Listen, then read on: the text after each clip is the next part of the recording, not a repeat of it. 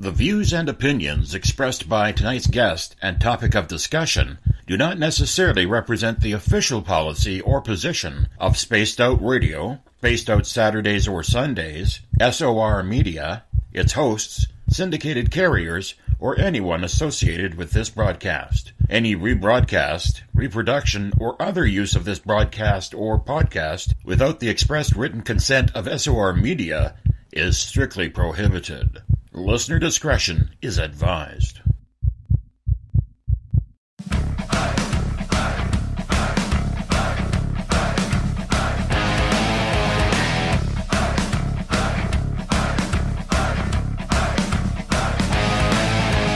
Are you experienced? Then come own the night with us.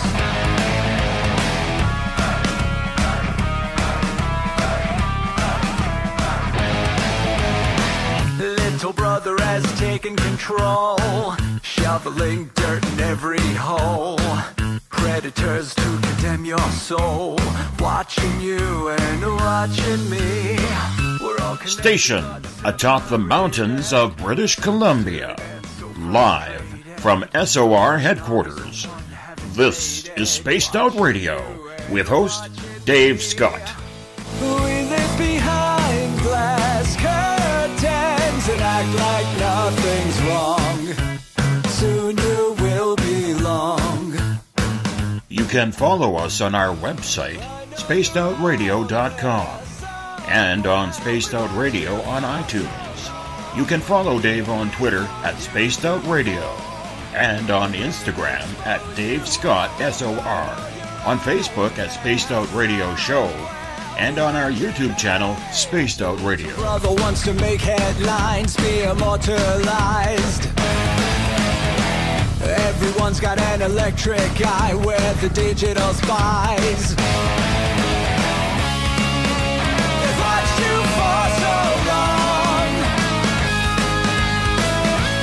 I know you're out there somewhere watching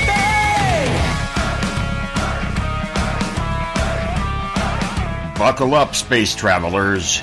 It's time to go for a ride on Spaced Out Radio with host Dave Scott. I know you're out there somewhere. We've watched you for so long. Wait for you to fall. We'll expose you all. I know you're out there somewhere watching me. Little brother wants to make headlines, be immortalized. It's Tuesday, July 10th, Wednesday, July 11th, if you're on the East Coast or across the pond. And this, my friends, is Spaced Out Radio. Hope you had a great day and night. I am your host, Dave Scott, broadcasting to you live from the Great White North on top of the mountains of central British Columbia, right here at SOR headquarters.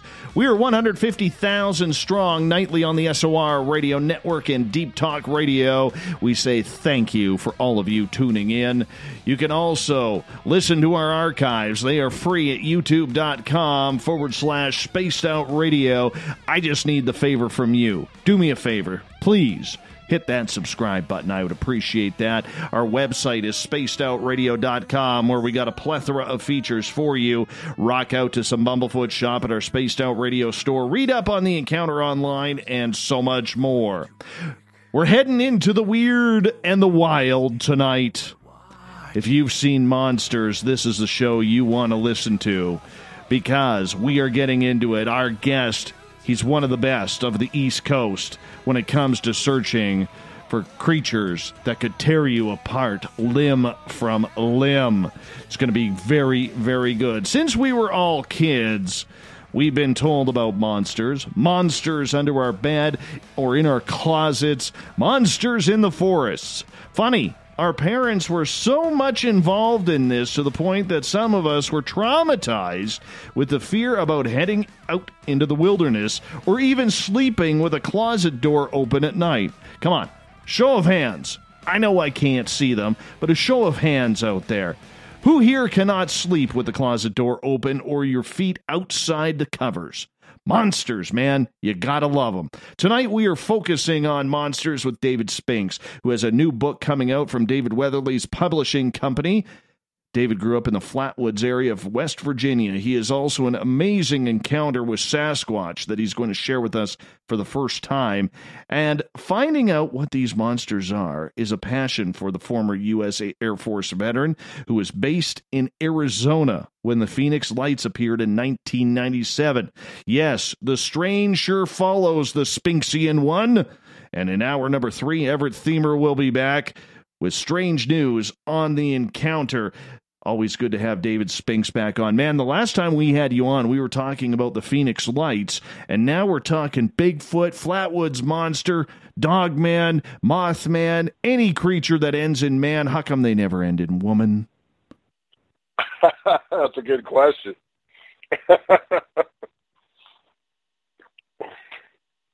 Always good to have you on the show, David. How have you been? I'm good, man. How are you? Thanks for having me on tonight. Not a problem, man. It's been always good times, and you know, we got David Weatherly who comes on every second month, so we're always talking about you and Ross Allison on this show and the incredible investigations that you do. My friend, I would like you to do me a favor because, you know, for our audience here, we always like to make sure that they know who you are, because for a lot of people who may be tuning in for the first time, they may not know about your history and how you got involved in searching for these strange cryptids and paranormal. Well, yeah. Back what started it all for me really was an experience I had with my late grandfather.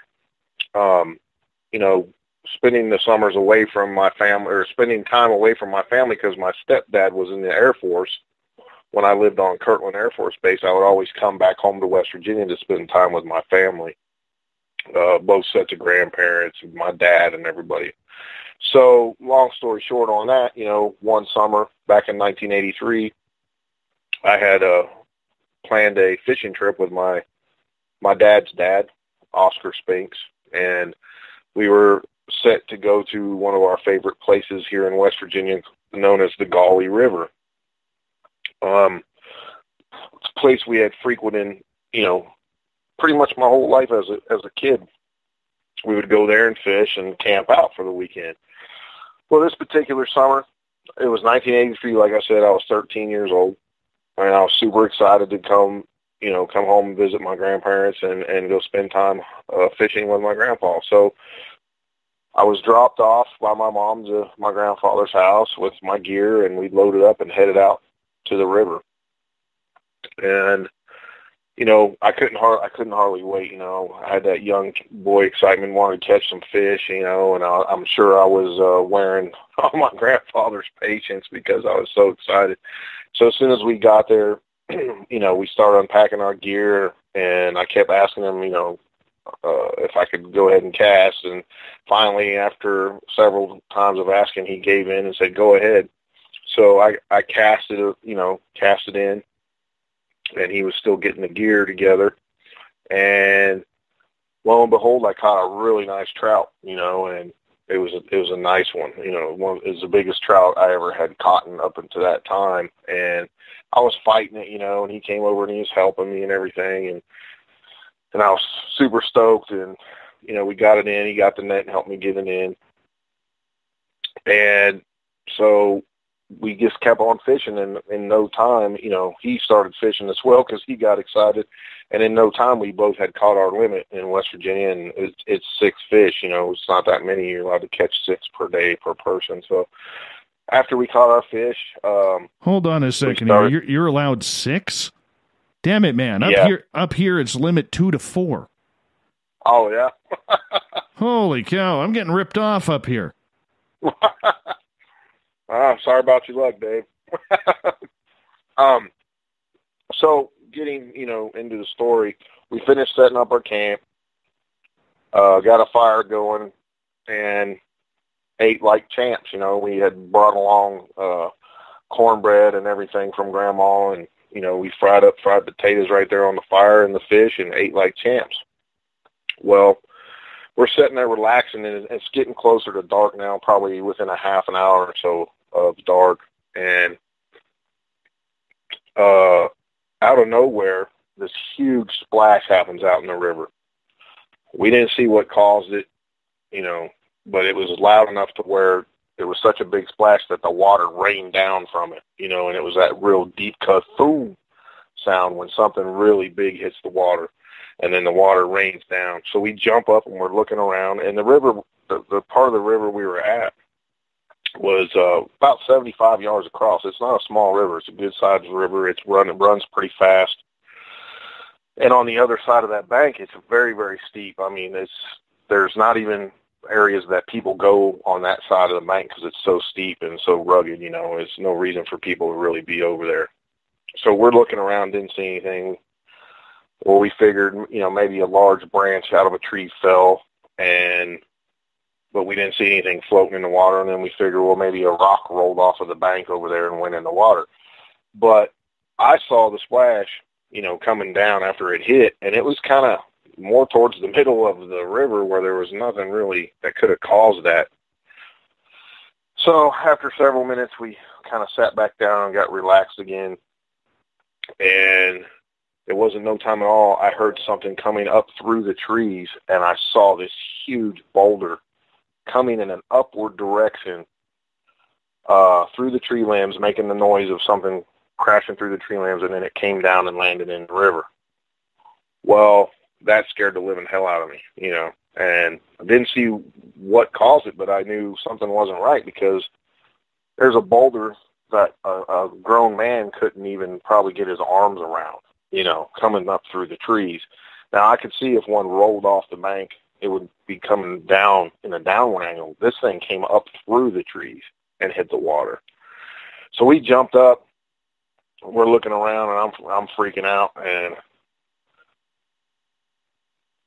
we just kind of froze, and I looked at my grandpa, and he had like these deer in the headlights look. And you're talking about a guy here who stormed the beaches at Normandy. This guy wasn't afraid of nothing. And to see his face really scared me because he knew something wasn't right either. And within a few seconds after the splash hit, this blood-curdling, guttural scream, howl, whatever you want to call it, came from that side of the river. And I'm telling you, you could feel it in your lungs, and we were like, oh, my God. So I turned around, and my grandpa, he's running for the tent. And I'm like, oh, my God, what's he doing? And I'm realizing, oh, I know what he's doing. He's going to grab the gun. So as he comes back from the tent, he comes back with his shotgun, old single-shot 12-gauge, He yells at me to get to the truck, boy. So I run over to the truck, and I'm cowering down and, kind of on the front quarter panel, kind of peeking around toward that direction. And he yells across the river, you hoodlum, stop screwing around or I'm going to shoot. So in his mind, he's thinking there's people over there doing something, Well, right as he got done yelling that, another one of those blood-curdling screams occurs. And I can see the trees over there. You're talking 30 to 40, 60-foot trees, not huge around, but really tall, and they start shaking. And then this god-awful racket with this hollering and stuff starts happening. So my grandpa lets off a shot over there in that direction. Shotgun's not going to do much damage at that distance. And then you hear another scream. And that's when I see that thing, and it starts walking at a 45-degree angle up the side of the mountain, and as it's walking, it's screaming, making one hell of a racket, and the trees are shaking and everything, and he lets off 2 or 3 shots, and then he comes running at me and grabs me with one arm and throws me into the passenger seat of the truck, said, we're getting out of here, son, that's not of God. And he peels out of there. The truck's, we're on a dirt road, mind you, that's really rough. And I thought we were going to die because, for one, the truck's going to fall apart before we make it up out of here because it's a good 4 miles up to the hard top from there. And he's bouncing, bottoming out the truck, and I got my head buried in my, in my hands, thinking we're going to die. This thing's going to come and get us. And we finally make it up out of there. He drives around for a little while, and he pulls over, and he says, son, we better not talk about this because people are going to think we're crazy, And Mind you, my grandfather was a preacher at that time. After the war, he was a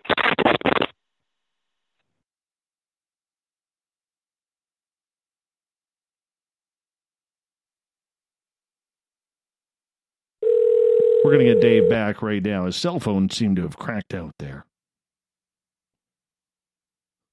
Wonder how many rings it'll take. We got you now. It's amazing. Sometimes you start talking Sasquatch and all of a sudden the tinfoil has to come out. Yeah, the gremlins in the machine, man. Yeah, that's the gremlins. Go ahead. So he pulls over, and we're talking about this. He's a preacher, and he says we can't tell anyone about this. They're going to think I'm crazy. They're going to think I'm doing drugs, and I can't have my parishioners singing like this. So we made a promise right then and there that we'd never talk about it. Well, my grandfather died a couple years ago, and I decided I was going to talk about it, and I wrote about it in David Weatherly's Wood Knock series, Volume 2. And before I did anything, I talked to my uncle because I wanted him to know I was going to talk about this story, that, this experience me and Grandpa had. And he started laughing, and he said, "Oh, you're talking about that monkey man you and Papa saw way back when." And I said, "What? He told you?" And he said, "Yeah." He goes, "He came to me like 20 years ago and said, I got to tell somebody this in case something happens to me. I want you to know what me and David saw in the woods that day." And so here I kept the secret all these years, and then he had told my uncle about it. So, it is what it is. But, yeah, it messed me up for quite a long time. And that was like my first introduction into that whole aspect of things, realizing, hey, there is monsters out there, and there is, I don't know what it was. I know it was a large bipedal ape-looking hominid creature that was huge, that was wide as two men put together, and it was tearing down trees, and it could yell like anything that I've never heard in my life. And I never went back in the woods for several years after that. And you're talking about a guy here who grew up in the woods hunting and fishing his whole life.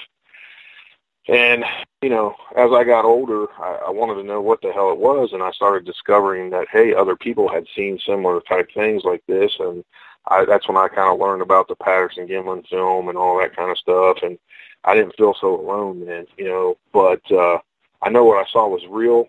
What it was, for sure, I don't know, and I can't say that I know for sure.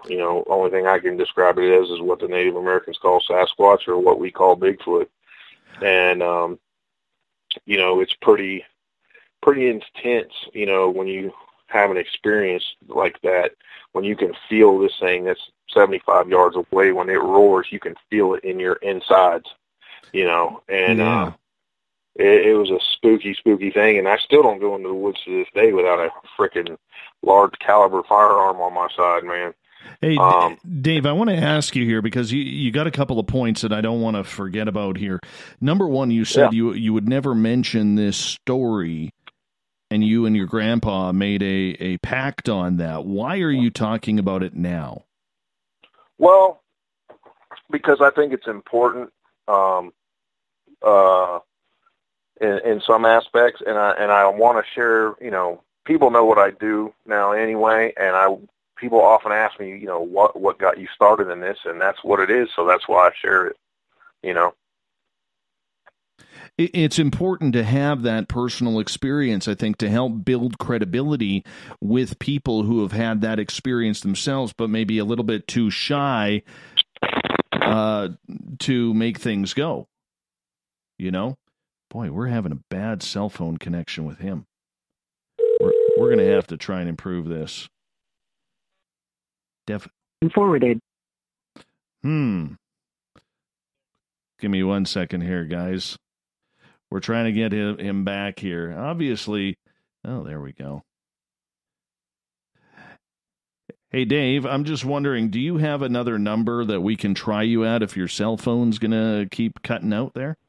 I don't know what's going on, man. I got max bars, so something weird. Fishy. Sasquatch doesn't want you talking about him. I don't know. Well, we'll trudge forward, my friend. We will trudge forward.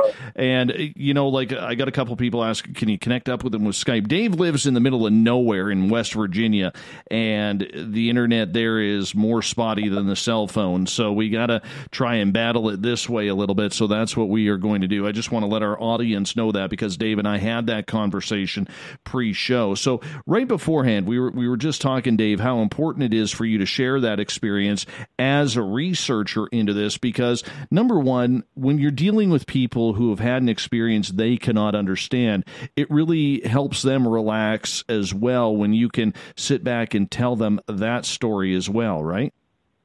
Oh, absolutely.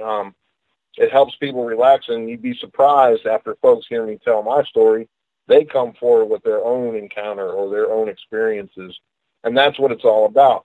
That's the only way, in my mind, that we're going to further the field in some aspects, by people sharing and reaching out, sharing their stories and their experiences. That's what it's all about.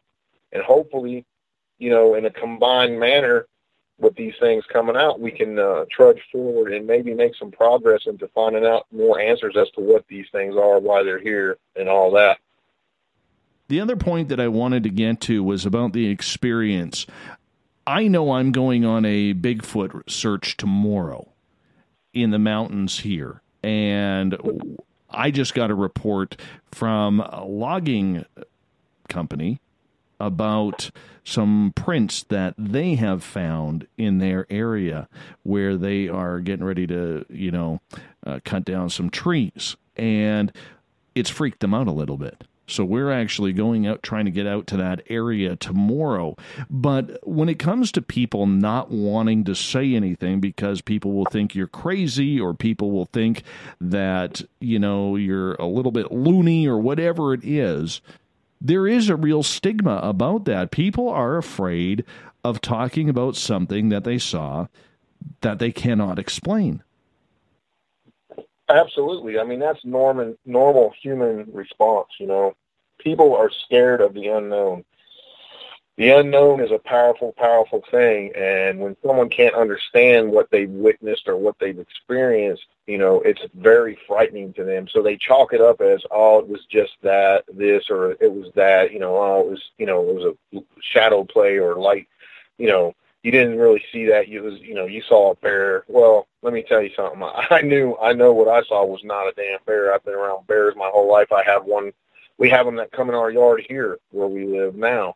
I know what a bear is, and what I saw was not a bear. And, there is some stigma, like you said, with that. People are going to ridicule you. They're going to, not believe you. But it's up to you if you tell your story or not. But like I said, I felt compelled to do it because of those type of situations, and that's why I do what I do, and I pursued, when I was researching what the hell I saw and I didn't have the luxury of the internet back in those days. It was through magazine articles, newspapers, and whatnot.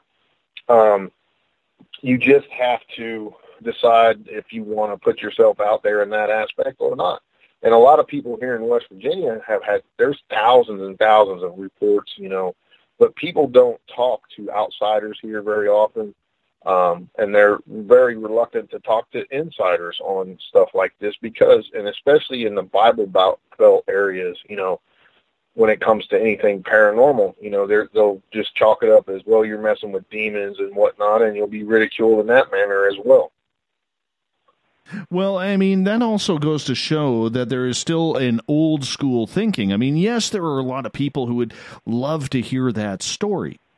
All right. I mean, the people who listen to this type of show are into that type of story. But there are a lot of people out there who want no part of it. They don't want any part of something that they can't explain, because they either think with their five senses, or it scares them so bad that it's just easier to just shut up about it rather than bring it out to the open. Absolutely. You're right, 100%. I mean, it's the unknown. People are scared to death of something they don't understand, or it's out of the norm. It's not the normal way of people's everyday, their safety net, their 9-to-5 job, their house, That's all they worry about. People got their head buried in their cell phones. They never look up anymore. They never observe their surroundings. And let me tell you, firsthand knowledge here, there's all kinds of stuff going on around you that you don't understand and don't really realize what's happening.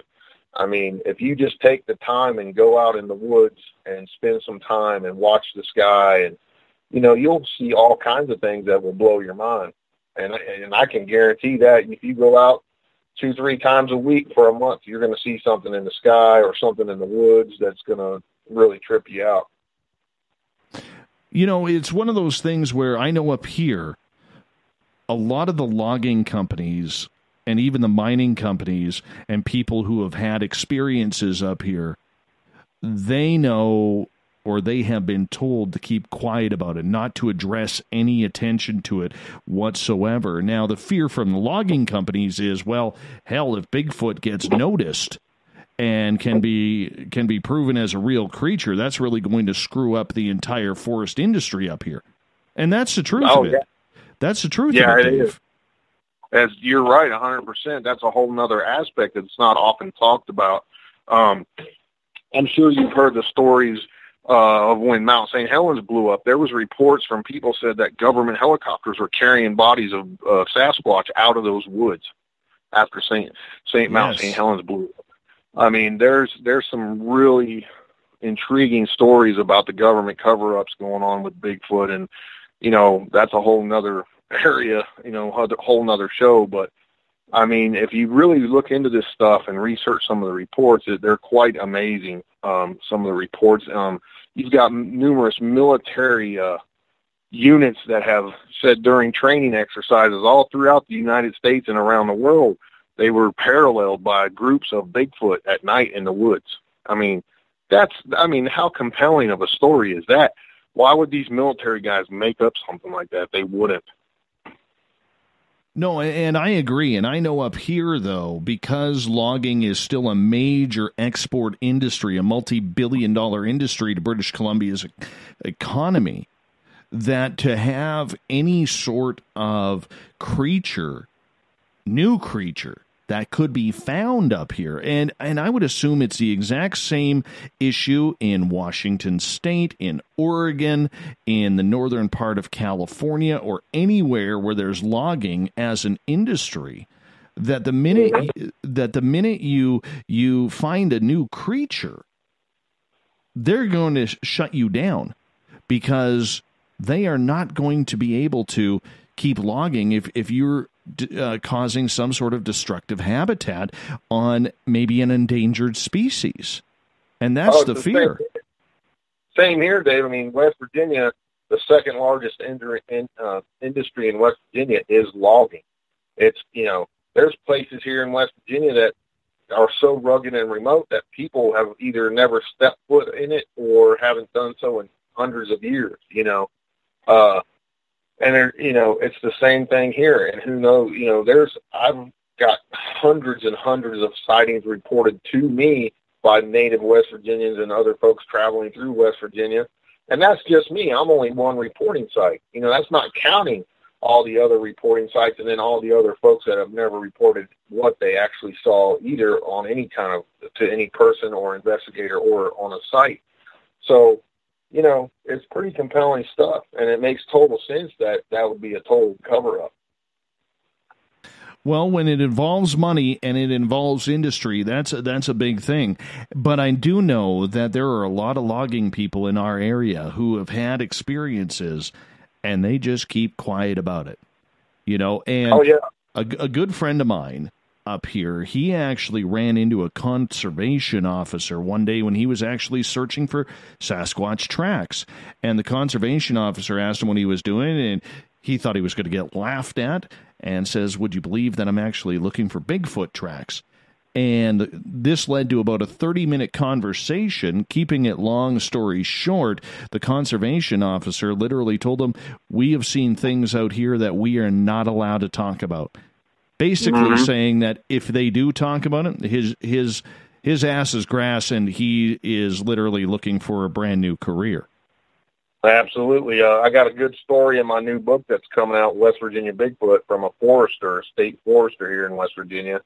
same type of scenario you just talked about, and he is only a short time away from retiring, so he wanted me to share his story in the book.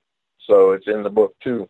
You know, so you have some people coming forward with these types of things that's great, you know. Could you give us a little taste of that one? Oh, he just told me several instances. You know, he's out in the remote areas of West Virginia, and he has come across several different trackways. And on several occasions, one occasion, early in the morning, it was real foggy out there on the mountain where he was at, and he saw something come out of the tree line that looked like a person, but he was a good, you know, couple hundred yards off from him. And when he kind of got out of his truck and yelled at thinking it was a guy or whatever, and the thing just turned and like kind of loped off back into the same trees that he came out of. So he went over there to see what was going on, and he found a huge trackway with 18-inch tracks, you know, leading back through where it came out, turned around, and went back through the woods. And he said he could smell a really foul stench and everything when he got over there. So, you know, the typical foul stench smell that's reported by folks that have had encounters with Sasquatch and Bigfoot. Question about the stench and the aggressiveness because of the rock throwing that you witnessed. And I know in British Columbia here, we have a beautiful fishing area in the Harrison area where there is plenty of Sasquatch sightings every single year. And if you're in the field of Sasquatch and don't know about the Harrison Hot Springs area for Sasquatch, well, you're in the dark of the entire subject. Doesn't matter where you are in North America. But nonetheless, there right off the Harrison River, there's a river called the Chehalis River, and there's a beautiful coho hole right along the banks, and it leads into this area where there's probably about 150-foot rock wall on the one side, and you got to hike your way into this. But I mean, it's one of the most beautiful places to actually catch fish. And there was a group of fishermen in there fishing for coho in the mid-2000s that are actually had boulders, not little rocks dropped in on them, but major, like 100, 200, 300-pound boulders thrown off that embankment, not rolled off, because you can tell the difference. They actually got so scared they stopped fishing and were watching these boulders get thrown over the edge at them. Sounds familiar. Yeah, no kidding, right? So I guess I guess what I'm saying is, when it comes to the aggressiveness of this creature, do you think that goes to the individual creature, or do you think that goes to the idea that maybe you're in a sensitive habitat, maybe there's Sasquatch children around, or do you think that this creature is pretty much docile, except for maybe a few who just don't like men, much like some dogs don't like people?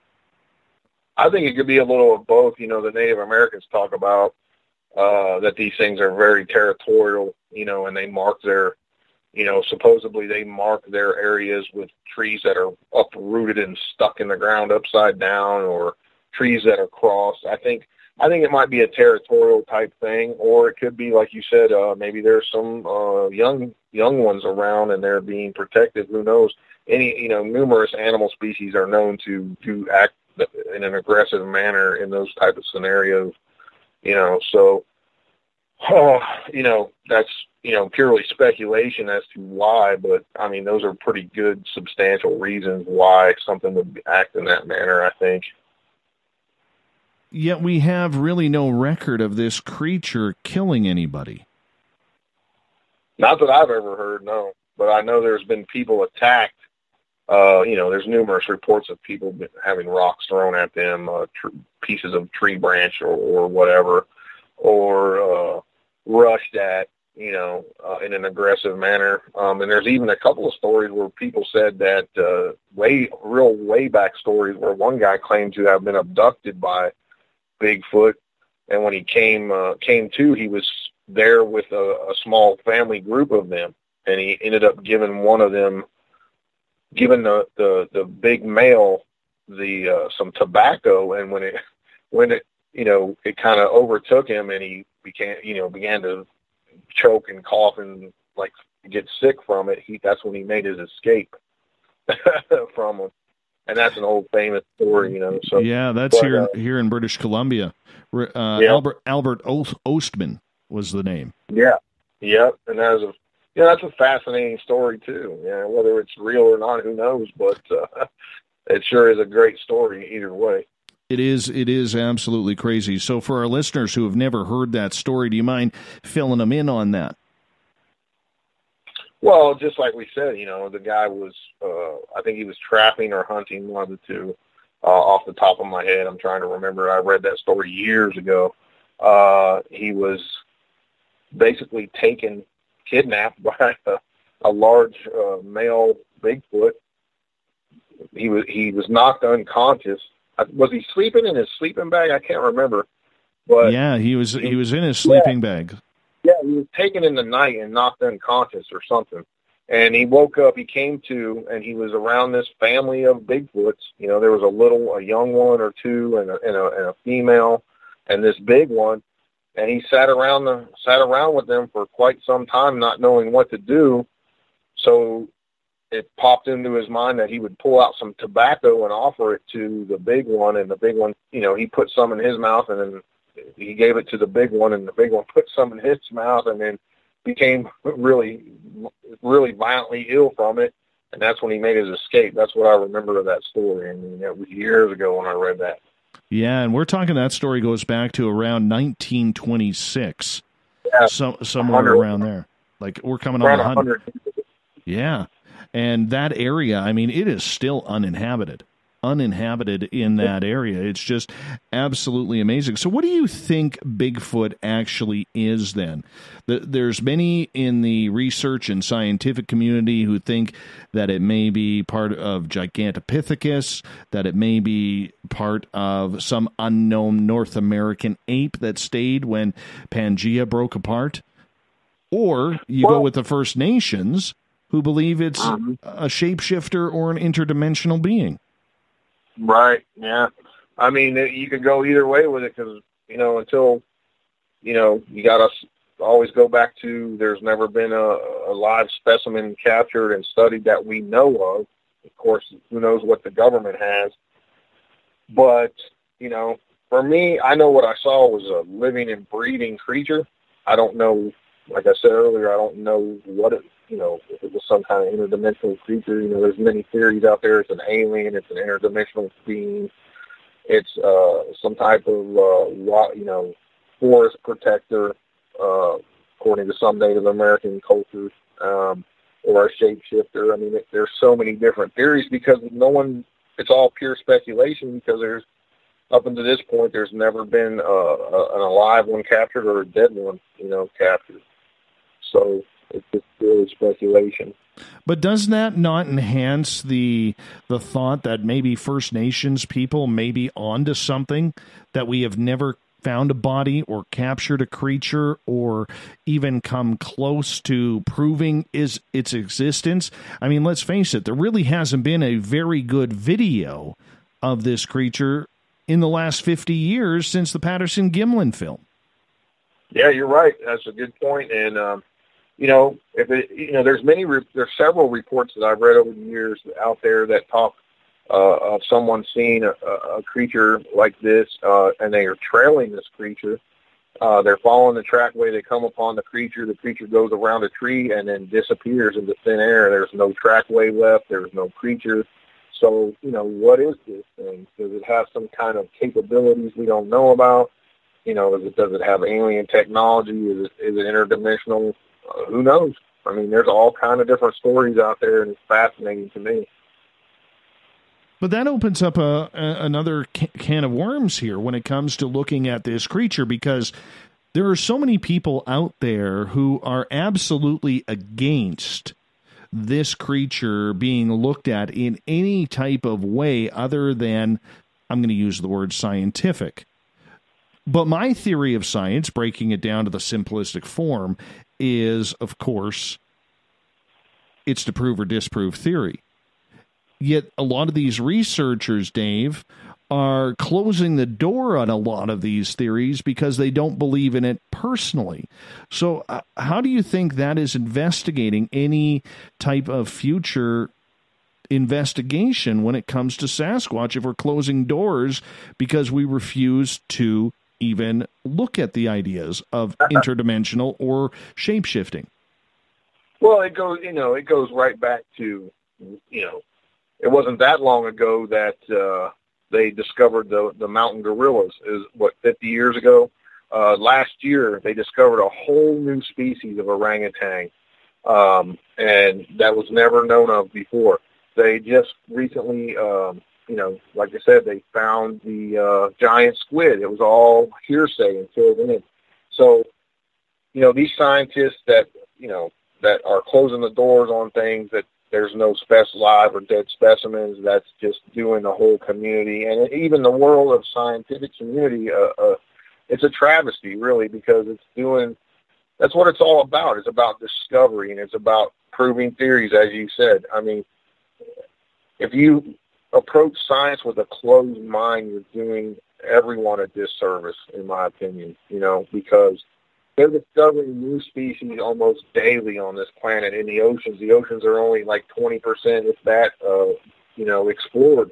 So what's to say there's not some kind of giant ape that goes undiscovered? I think, if it is a giant ape, it's small in numbers, and they're nomadic in nature, and they constantly move to where the food is. And personally, that would be an educated guess on my part, but it is what it is, and I just wish some more of these scientific-minded people would open their minds a little bit more and realize that it is a definite possibility that there is a living, breathing creature, large hominid ape walking the earth, Why do you think the scientific community has been so slow or against picking up this topic on whether or not it truly exists? Well, there's several, over the years, there's been several people's minds that have been changed, and there's some pretty educated scientific people out there, like Jeff Meldrum and others that are, you're talking PhD folks and stuff like that are really taking a hard look at this because, they've studied the striations and the footprints and everything else and said, hey, this is the real deal. This is not made up. This is some type of unknown creature. We don't have a specimen to study yet. So, there's some on this side of the fence and some on the other side of the fence, and hopefully one day that discovery will be made to say, hey, yeah, those people, they were seeing a real living and breathing creature, large ape, So, you just got to wait and see. Only time will tell, I guess. A lot of people feel, though, Dave, that the only way this is going to be proven is with a body. And you would think, ever since the Patterson-Gimlin film, with how many people are looking for this creature, because they think of the fame and the potential fortune that may come along with it, you have to think that there would have been something found. Now, the obvious excuse is, how often have you seen a bear carcass or a wolf carcass or a deer carcass around? And that is true. That is very true. Absolutely true. Like I said, I've been hunting and fishing in the woods all around this country my whole life, primarily in West Virginia. I've never, ever come across a bear carcass ever in the woods, ever. And I've seen plenty of bear, but never found a carcass ever. And the simple fact of that matter is when anything dies in the woods, it is consumed almost immediately by every little creature from insects all the way up to carnivores within days. The bone is even eaten by chipmunks and bugs and everything because they recycle the calcium in the bones, So your stuff is, disappears quick in the wilderness, let me tell you. Well, I mean, it's like the old ashes to ashes, dust to dust from the Bible. You know what I'm saying? Absolutely. That's the reality of it. I mean, nature is going to giveth, and they're going to taketh away as well, and you can't really blame them for that. But do you think it's a very naive cause then to say that it's a body that we need in order to, prove the existence? I mean, because I realize you can't go a lot on footprints. But when but it would, like if we compare it to crop circles and the hoaxers who are doing these crop circles in North America, in England, I mean, you would literally have to have at least a couple hundred to a couple thousand people in on this conspiracy around North America, planting prints in the middle of nowhere. Of whether it's your state or your province, you'd have to have a ton of people in on this conspiracy, dropping prints in the middle of a logging road, 75 miles from any town where there's not even any vehicles spotted. Right, and for the fact of that matter, if you're going to go through all that trouble of placing these fake footprints, you don't even know if anyone's going to find them. So why even waste your time to go out in the middle of nowhere and do this? So yeah, you got to take a hard look at those, types of situations and say, hey, and use your brain a little bit and say, why would anyone go through all that trouble and not even, especially up where in the area where you live? I mean, you're talking vast expanses of wilderness where nobody ever goes, very, very rarely, So, and it's the same in different areas of the state, too. There's vast expanses of wilderness that people are very unlikely to come across anything like that, and for someone to go out in the middle, like you said, out in the middle of nowhere and hoax a trackway, I mean, and in the hopes of someone finding it, doesn't make sense, basically. And that's what kind of bugs me about it, is because you would need all of those hoaxers. So why don't we give more credence to these weird and strange footprints that are being found? I mean, like I look at the search site that I am going to tomorrow. All right, there's maybe in that area 100 people, if that. Yeah. All right. And we'll be driving probably about 75 to 90 minutes to get there. And literally the majority of that will be on a gravel road. So, I mean, you just have to, shake your head sometimes when you think of some of these conclusions. Absolutely. And then another aspect, too, you have to look at is how many people, according to, a lot of theories and stuff, these creatures are primarily nocturnal. Now, how many people do you know that are out trouncing around the wilderness in the middle of the night? And obviously these things are intelligent into some aspect because, they're very well, they hide well. They don't come out into public areas very often, not many reports of them in, areas where there's homes and whatnot. So, it goes back to, folks saying, well, how come they're not seen more often? And well, to me, that's a primary reason because number one, they're nocturnal for the most part. And number two, they're in areas that are not inhabited by a lot of people, very rural areas, and you'll have more sightings in those rural areas just for that simple fact, So, you got to take all of that. When you take the whole ball of wax, the whole big picture of all these thousands of reports, there's just no way that all those reports are falsified and hoaxed. There's just no way.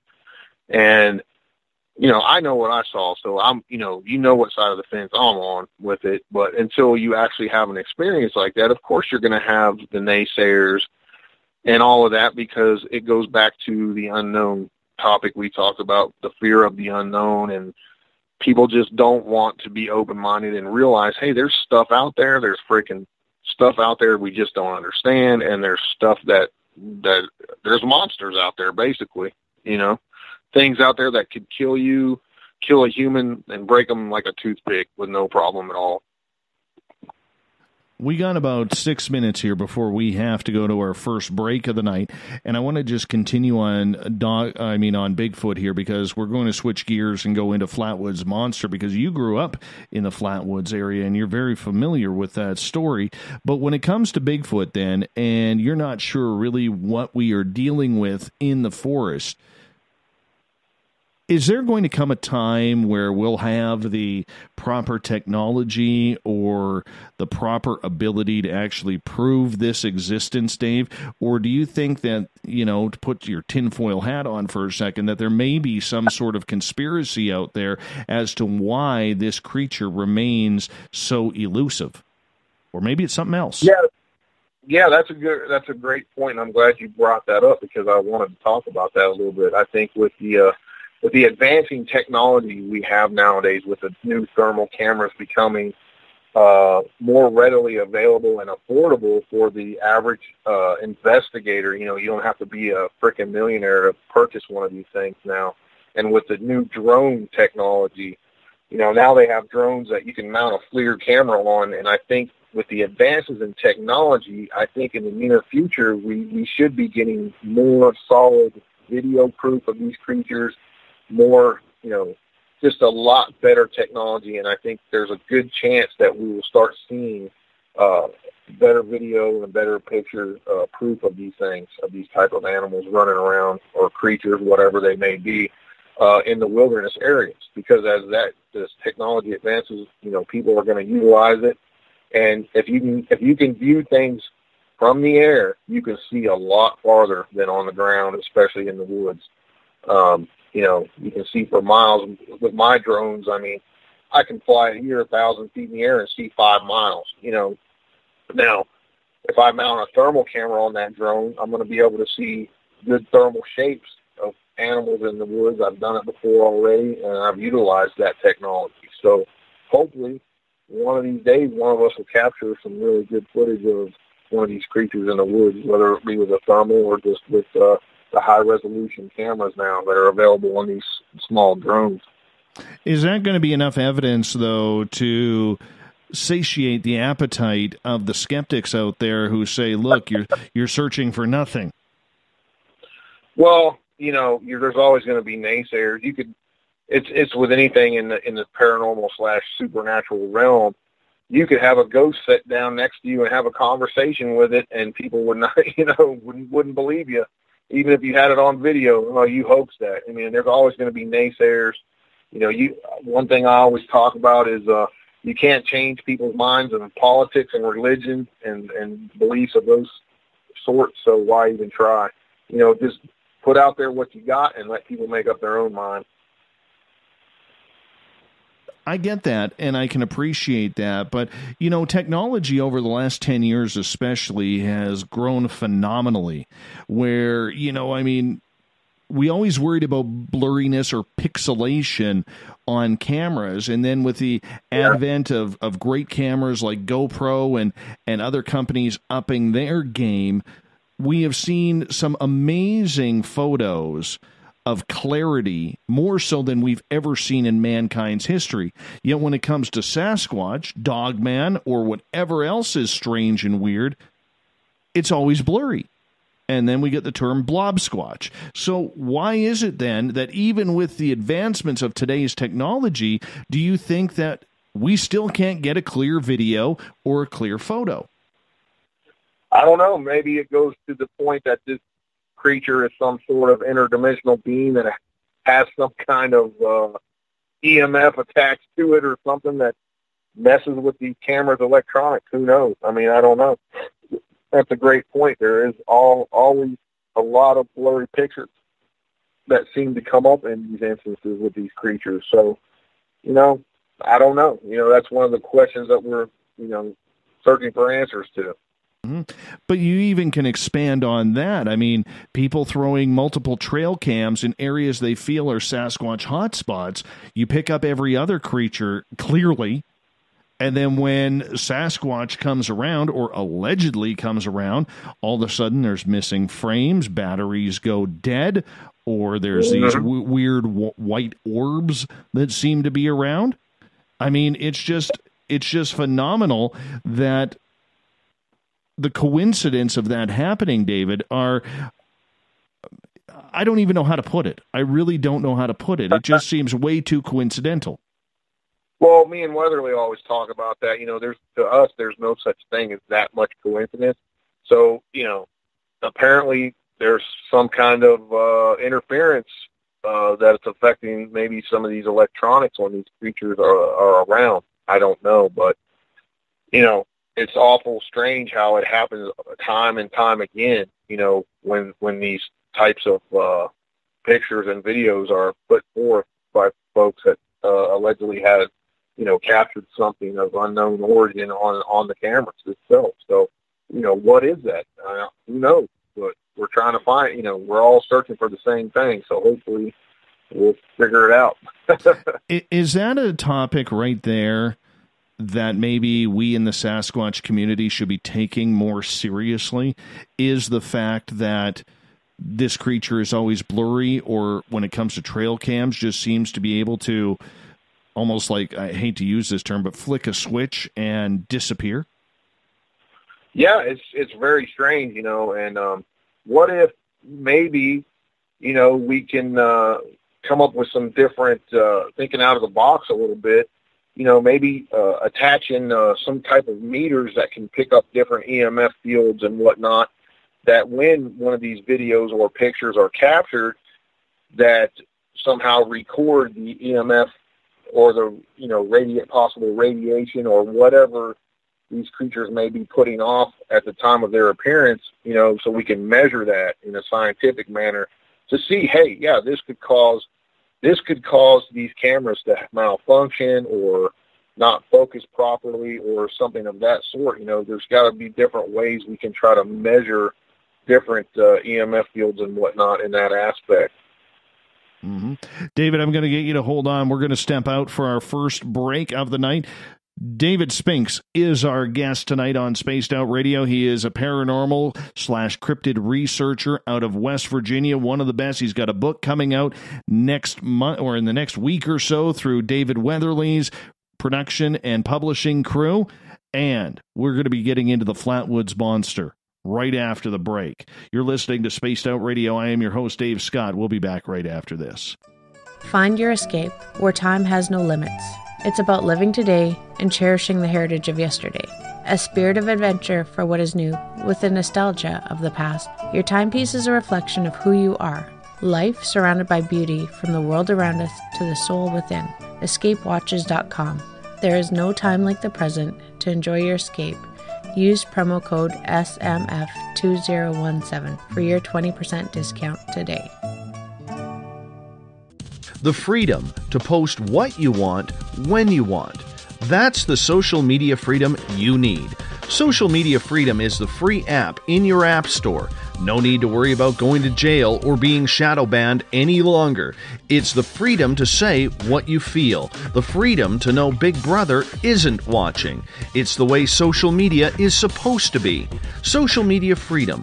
It's time to set yourself free. Download from your app store today. Coming September 28th to the 30th, it's our first annual Caribou Paracon, put on by Spaced Out Radio and the Canadian Society of Questers. 3 days of paranormal, supernatural, and spiritual knowledge in the beautiful 108 Mile Ranch, British Columbia. Tickets are $150 Canadian for the event, being held at the Spruce Hills Resort and Spa. Come watch our featured speaker, Grant Cameron, along with Lorian Fenton, David Weatherly, Ross Allison, and more. The Caribou Paracon, celebrating everything paranormal. Hi there, I'm Butch Witkowski, lead investigator with U4Cop. On the final Monday of every month, you can listen to me and host Dave Scott on Spaced Out Radio's Strange Days. We're going to get to the heart of the matter when it comes to what's happening out there. People are seeing and experiencing things from ET contact to Bigfoot, and I want to hear about it. Your experiences are what we investigators need to help solve these unknown mysteries. So tune in at spacedoutradio.com to the final Monday of every month from Butch Witkowski's Strange Days. Hi there, this is Tessa Nicole Thomas, and I'm going to take you for a ride every Sunday night on Spaced Out Sundays. I'm going to set up your week with some strange tales from across North America, from psychic readings, Sasquatch, UFOs, to the most haunted locations. Come join me at spacedoutradio.com starting at 9 p.m. Pacific, midnight Eastern, and let's get weird together. I'd love for you to join me. Spaced Out Sundays at spacedoutradio.com. There's news, and there's The Encounter. This is Spaced Out Radio News Director Everett Beamer inviting you to check out The Encounter. Our half-hour news segment every Monday through Friday night is different compared to what you're used to.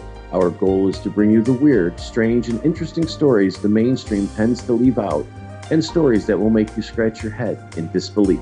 The Encounter can also be found at spacedoutradio.com and on our Facebook page, SOR The Encounter. Come give us a read. We're bringing scientific thought to the paranormal. Hi there, this is Spaced Out Radio scientist Chris Cogswell. Join me, Chris Zuger, and Dave Scott the second Wednesday of every month, where we break down the who from the woo when it comes to everything paranormal. We'll investigate and try to bring sensible answers to those straight and sometimes outlandish questions people have. Hey, not everything has an answer, but we'll do our best. Listen in to Reality Paranormal only on Spaced Out Radio. Heading to Vancouver and looking for some great nightlife? The Moose Vancouver is the place to be. Catch a game on one of the big screens or just come rock out to your favorite 80s and 90s hair bands. Great food starting at $6.95. The Moose Vancouver is open until 2 a.m. nightly.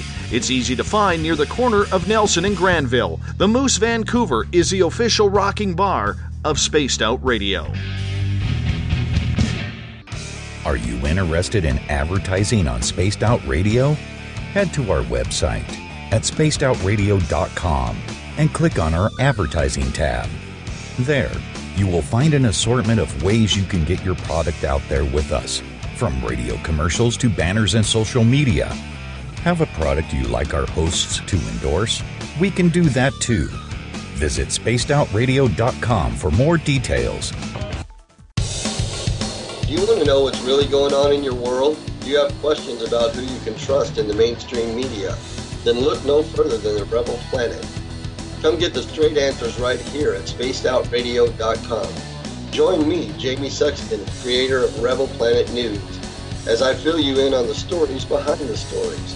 All you truth seekers, be sure to tune in to Rebel Planet on spacedoutradio.com the third Thursday of every month.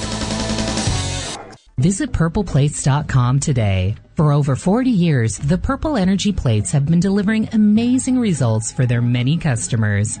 Inspired by the great genius Nikola Tesla, the harmony, healing, and energetic effects of the plates have proven over and over to be beneficial and often miraculous to thousands of customers. Check their site for daily specials and choose from their many energy products. You won't be sorry. Visit them today at purpleplates.com. So, you love talk radio? Then you'll love TalkStreamLive.com. TalkStream Live is always on, 24/7, with the best streaming talk shows. Find your favorite talkers and discover some new ones. It's free, readily available online or on mobile with any smartphone or tablet. Finding your favorite talk shows all in one place has gotten a whole lot easier. Just go to TalkStreamLive.com. Be sure to download the free apps from Google Play or the iTunes App Store.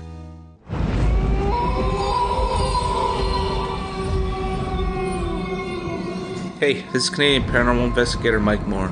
The third Wednesday of every month, I'll be teaming up with Dave Scott to bring you Ghosts of the Great White North. Each month, we will bring on guests from across Canada to discuss their ghostly encounters. Canada is a paranormal hotbed with stories you've never heard, so we're going to bring them to you. So get comfy on your Chesterfield, grab a donut, and join us, eh?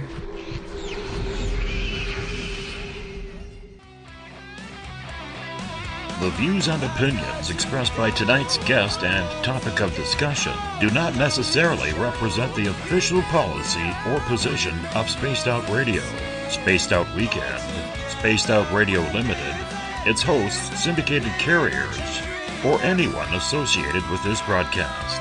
Would you like to connect with us? Head to spacedoutradio.com for all your latest show info. And hit us up on Twitter using the hashtag Spaced Out Radio. Now, back to Dave Scott and SOR. Welcome back to hour number 2 of Spaced Out Radio tonight. I am your host, Dave Scott. Thank you so much for being with us.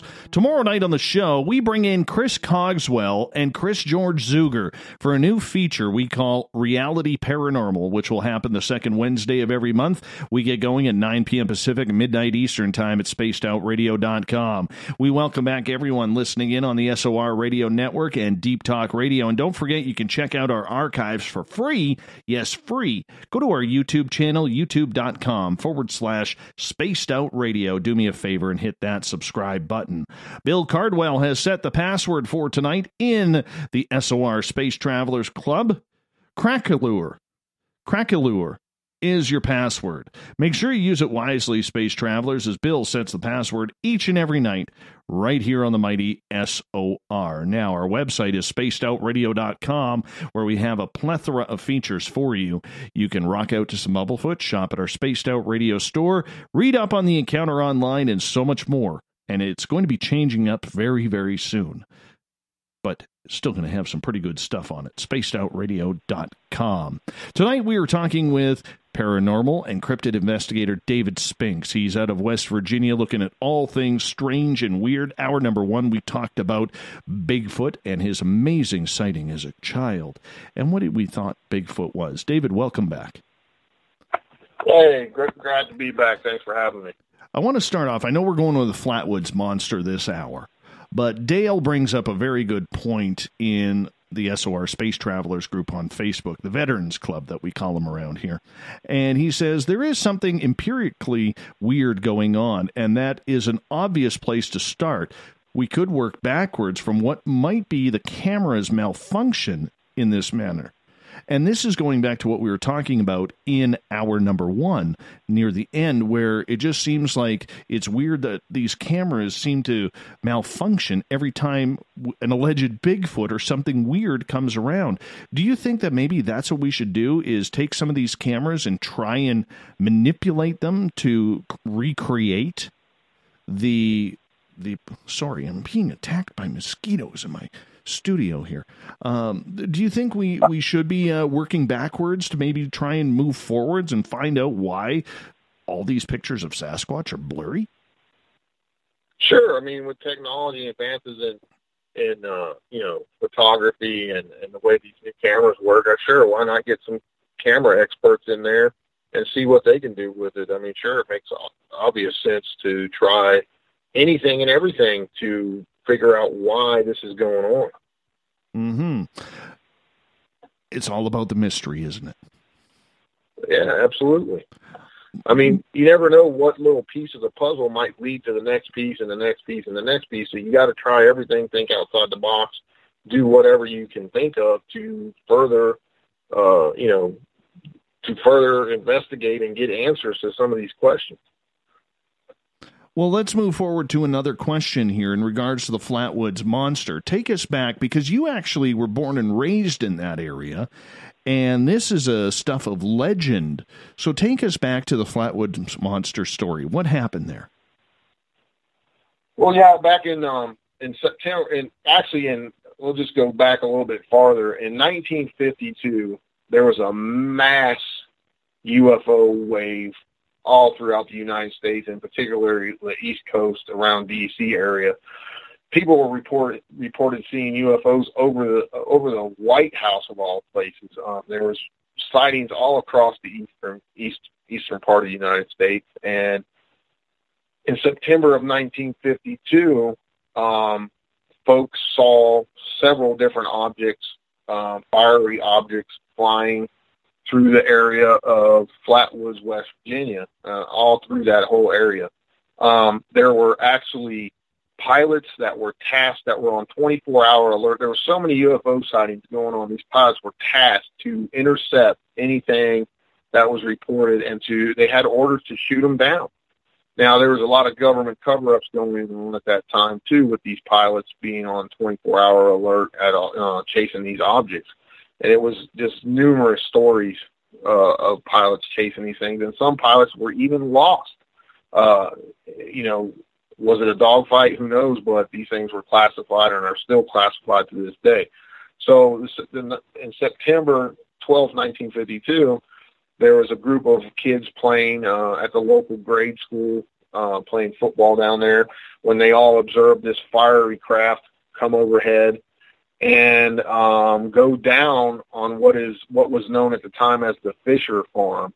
The reports said from numerous eyewitnesses that this thing actually maneuvered in a sense. It wasn't like a meteor where it just shot across the sky. It was making calculated movements, and landed on this property. So, long story short, these kids ran up to their house, which was towards the property, the May house, and told their mom what they had witnessed. Well, a bunch of them got together and they headed up to the Fisher Farm, which was, approximately a quarter mile away from their house up on the hill. So they went up there, several of them, and a dog accompanied them. Well, the dog went ahead of them, and it was they encountered this real foggy, thick smoke that had a really sulfuric smell and stench, to where it really like burned their eyes and overcame some of them to where they began to cough and feel ill and everything. And they approached this big oak tree, and that's when they saw this 10 to 12 foot creature like hovering underneath one of the limbs of the tree. And of course the dog came running back towards them and kept running and never looked back. And when one of the kids put the flashlight on this thing, they all got a good look at it, and they all made a beeline straight for the house. When they got back to the house, several of them were supposedly overcome by this really noxious fumes and smoke and everything, and became ill and were affected for several days after. This story made worldwide news. There was famous authors involved in it. Gray Barker was one of them, and several other ones. Now, that same night, the local National Guard was called in. Not just the regular Army National Guard, but the Special Forces National Guard was called in. Within a matter of hours, they were scouring the area, and they came in covertly on the back side of the Fisher Farm. They were split into two groups because some witnesses reported that a plane had went down on the Elk River, which is a couple of miles away from the Fisher Farm, and then the then captain, who was in charge of the Special Forces West Virginia National Guard unit, was on the Fisher Farm. So what he did was separate his men into two units and were scouring the area for this supposedly downed airplane. Well, what's intriguing about that is normally the government wouldn't call in a Special Forces unit. A call from D.C. would not come into a local National Guard unit to inspect the downed aircraft. That would be under the FAA and whatnot. So they knew something was going on. Best of my knowledge, they were most likely tracking these objects, and they knew it had went down, and they sent in a Special Forces unit under this captain to investigate it. And his orders were, he said in an interview years later that his orders were to collect any samples that he could and send them immediately back to D.C. And that's what he did. They found an oily substance. They found indentions in the ground where it looked like something had indeed landed. And he sent in his specimens that he collected and never heard anything back, ever. And he made a statement in the interview he conducted that he felt, without a shadow of a doubt, there was a cover-up of some sort going on. What kind of sickness were these people having in the area? Because I've heard this story a few times, and even Stanton Friedman has been on this show to talk about the Flatwoods Monster, saying that it is one of the most incredible stories that he has ever investigated in this field over his 60-year career. The sickness, what were people experiencing? They had itching and burning eyes, severe coughing, out like to the point where they were succumbed to where they were bedridden. A couple of the kids were really, really sick, according to some of the reports. And, But there was also conflicting reports in that aspect that the kids weren't sick at all, and there's a report that the dog actually died as well, but there was a conflicting report that the dog never did die. And I talked to actually one of the last two remaining survivors, Fred May and his brother. They're the only two living survivors that they know of, and they said the dog did not die. So, you got a lot of different reports, some conflicting on what actually took place. But it is what it is. This was a crazy story. It was a time of great fear in the United States with all these reported UFO sightings over the White House and everywhere else on the East Coast. And again, we go back to the fear of the unknown. That kind of thing can cause just mass widespread panic. For people to, look at the War of the Worlds story that was done and the mass panic it created. So people already had that kind of mindset, to think that there's other intelligent beings coming here to visit us, would really throw the normal way of life and the normal way of thinking into total disarray, if you think about it, in some aspects. Because people back in those days, I don't think they could handle it as well as folks today could. The creature that people allegedly saw, this creature looked like something right out of the extraordinary. It's nothing that we have ever seen before. It is nothing that we have ever seen since. Explain for people, and this is where we say in radio, paint a picture for people on what this creature looked like. Well, as I said, it was described as 10 to 12 feet tall. It was a metallic type suit with a metal skirt looking deal around it. And the witnesses that are living, they'll tell you to this day, they never saw what they considered a living organism or, human type entity at all. It was more of a metallic type deal with glowing red eyes. And it was putting off these noxious fumes, but it didn't have feet, and it glided. It was like it was in some type of suit that had hover capabilities, if that makes sense. It had long, spindly arms with 3 fingers, so to speak. But the thing looked more metallic in nature, almost like a robotic than a living, breathing creature. Now, if there was some living type of creature inside controlling this thing, no one knows, but that's how they described it, and that's how all the depictions describe it.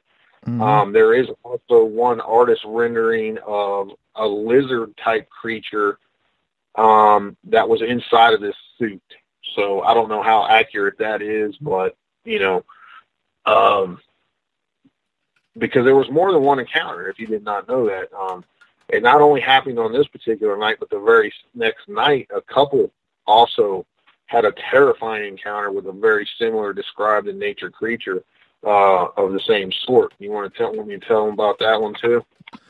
Yeah, if it continues on, because I do have a question before we get to that, though. This creature that seemed to have this metallic robotic type suit, did the people back then think this was a robot or maybe some sort of, apparition or shielding device that a biological type creature was maybe sitting behind? They didn't know what it was. It scared them so bad that they, you got to remember it was at night, and there was all this weird misty smoke, putrid smelling smoke all floating around on the mountain. There was an oily substance also found where this supposed craft had landed, and they didn't really get, I would say, when one of the kids put the flashlight on this thing, I'm sure it scared him so bad because the report said he fell backwards when he got a good look at it with the light on it, and then all of them saw it for a split second or two, and then they made a beeline straight out of there back to the house on a dead sprint. And one of the May brothers said that his mom hurdled this 8-foot fence without missing a beat, So that's how terrified they were when they got a good look at this thing, and they were within feet of it, So, the descriptions were all pretty much the same. They were interviewed over and over by multiple reporters, multiple authors, and interviewed in various different manners. Like, they interviewed them all together. First, they separated them, interviewed them, and then interviewed them all together again. Their stories never changed, and they all had the same exact description of this thing, and they even drew pictures. And these are all young kids, Some of them were, I think, 6 to 7 years old, the youngest ones, and all the way up to a teenager who was actually in the National Guard at the time.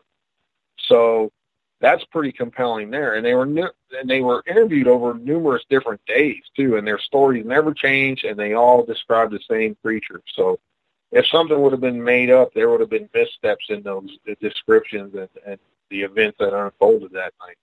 But what I find compelling too is the second night, there was a couple that had traveled from New York to Ohio to visit relatives. The names were George and Edith Snitowski, and they had a young infant son with them.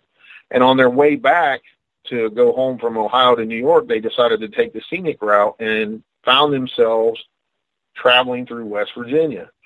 Well, right near Gasaway, where I was born, they were traveling on a 2-lane highway in those days, because that's all there was. And for no reason at all, their car quit. And he knew, he had the car checked out before they left on the trip. He had a new battery in it and everything. Well, the car quit, and they began to smell this they described the same kind of smoky smell, burning, sulfuric smell. So George gets out of the car, pops the hood, checks everything looks in order, but the car will not start and won't do anything. So he checks everything, tries to start it again, nothing, and then he notices a faint glow to the right on the side of the road down over an embankment.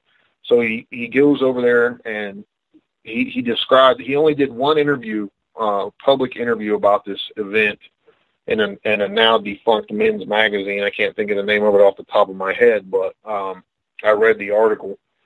So he looks over this embankment, and he sees this glowing white purplish orb just hovering there, glowing. And it fascinates him. But at the same time, his wife and himself and the baby are starting to be taken, overcome by these noxious fumes as well, the same as the first group of kids that saw this thing, the night before. But he's so intrigued, he has to get closer to figure out what this thing is. So he starts making his way towards it, down over the hill into the woods.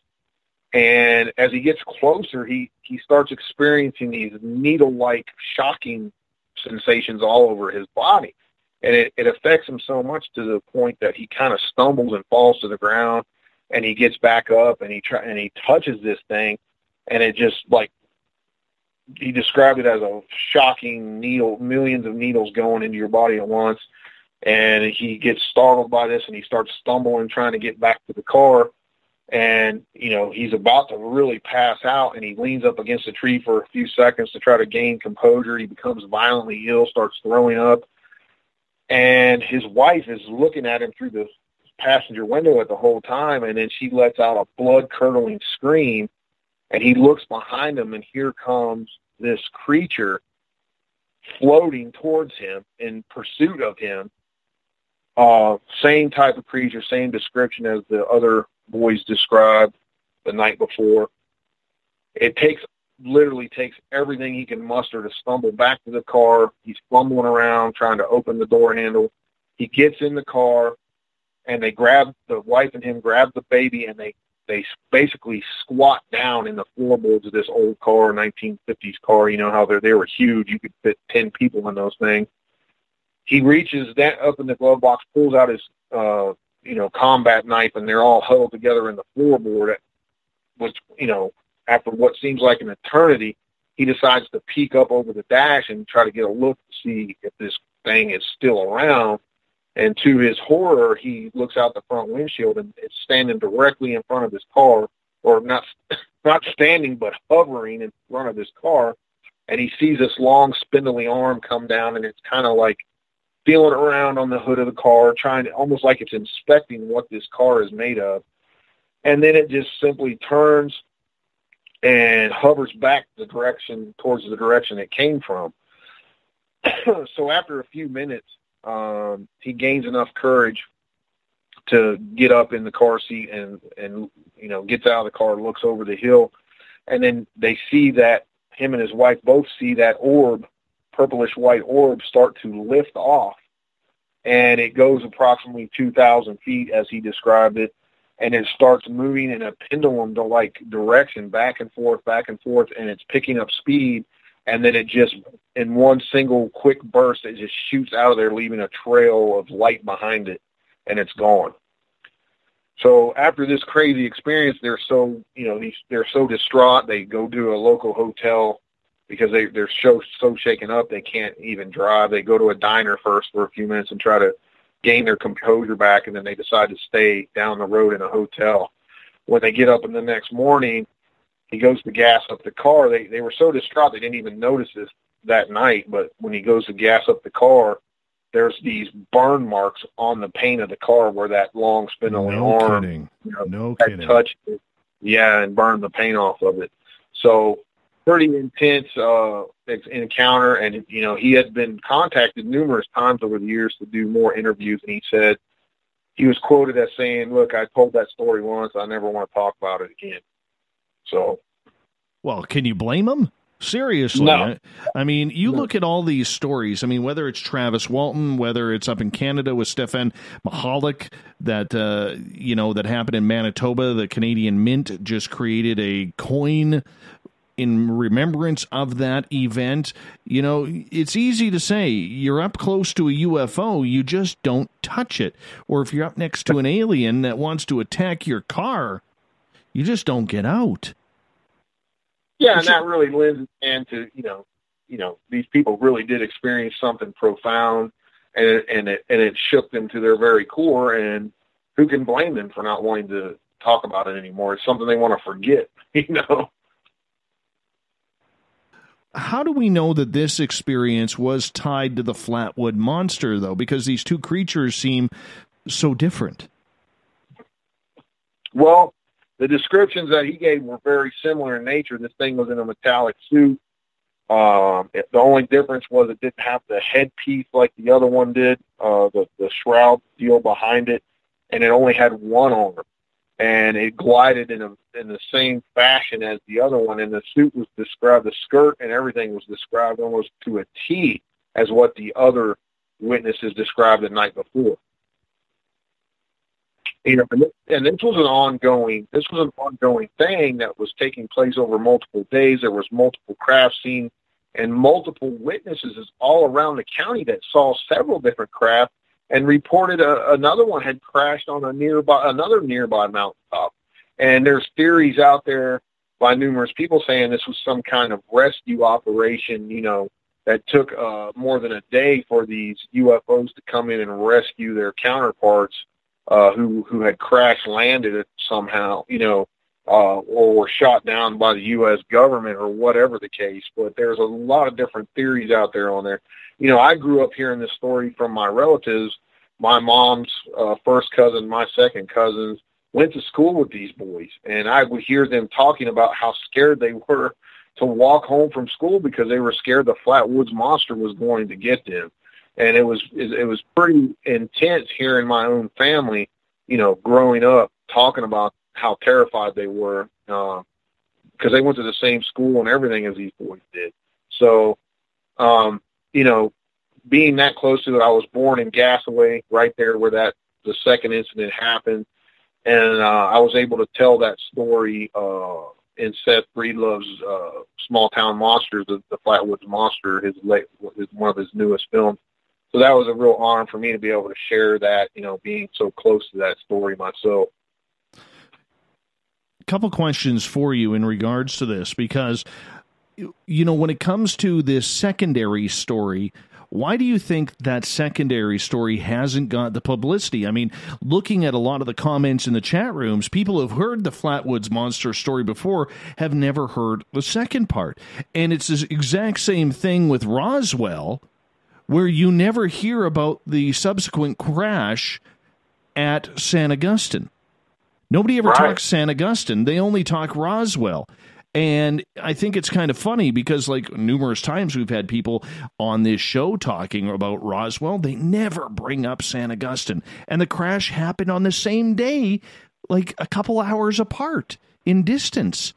I mean, so why are we so focused on the first story and not telling the full story of what is happening? Because this story that you just shared was phenomenal.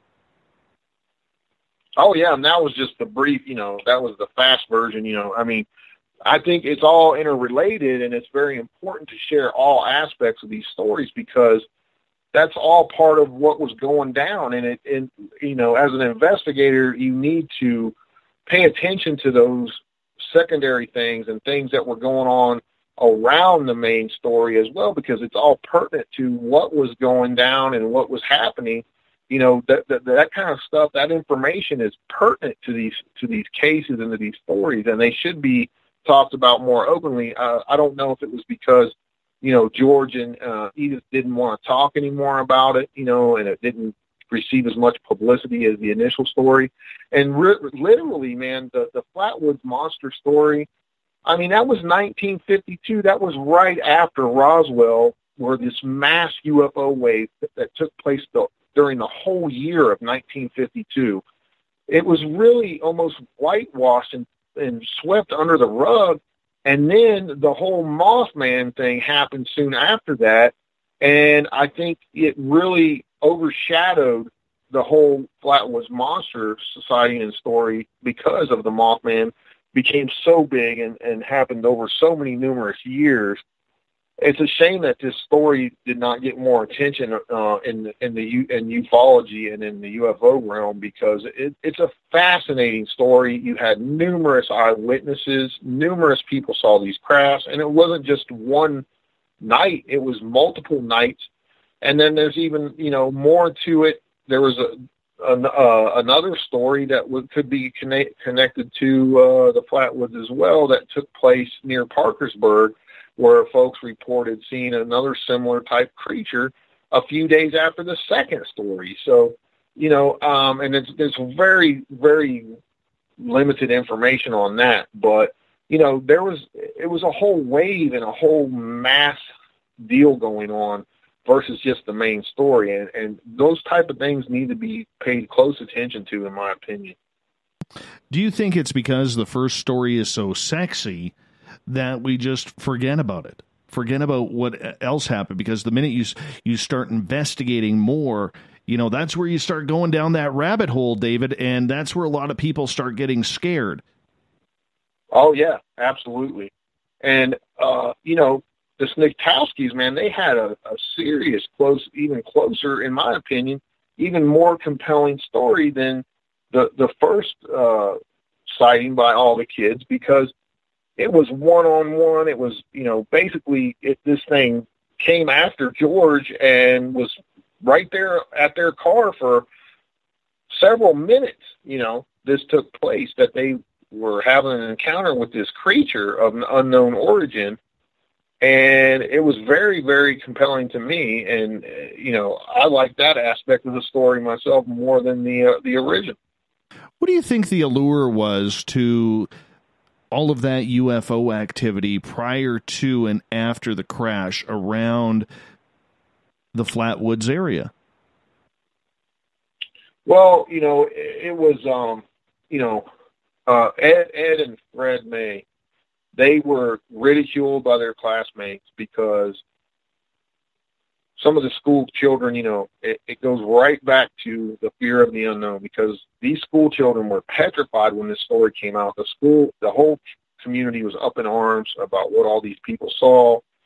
Some believed them and some didn't, because it was fear of the unknown. So in order to calm down their kids, the parents said, well, they didn't see nothing. They're just making all that up. And that was all in the attempts to calm their children down. And they didn't want to go to school. They didn't want to leave the house. They didn't want to do nothing. My own family members were the same way. And they never saw the craft or anything or the monster, but, it spread like wildfire through the community. And then, you had the National Guard Special Forces in there, sneaking in and doing, intelligence stuff and investigating this whole situation.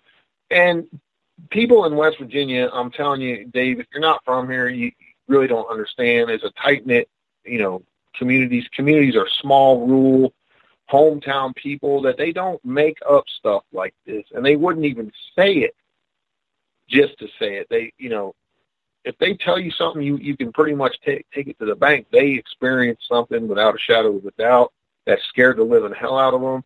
And there's no reason that they have nothing to gain by telling a story about like this. I can see that. And, in a small-knit community, people are tight-knit. They protect one another still.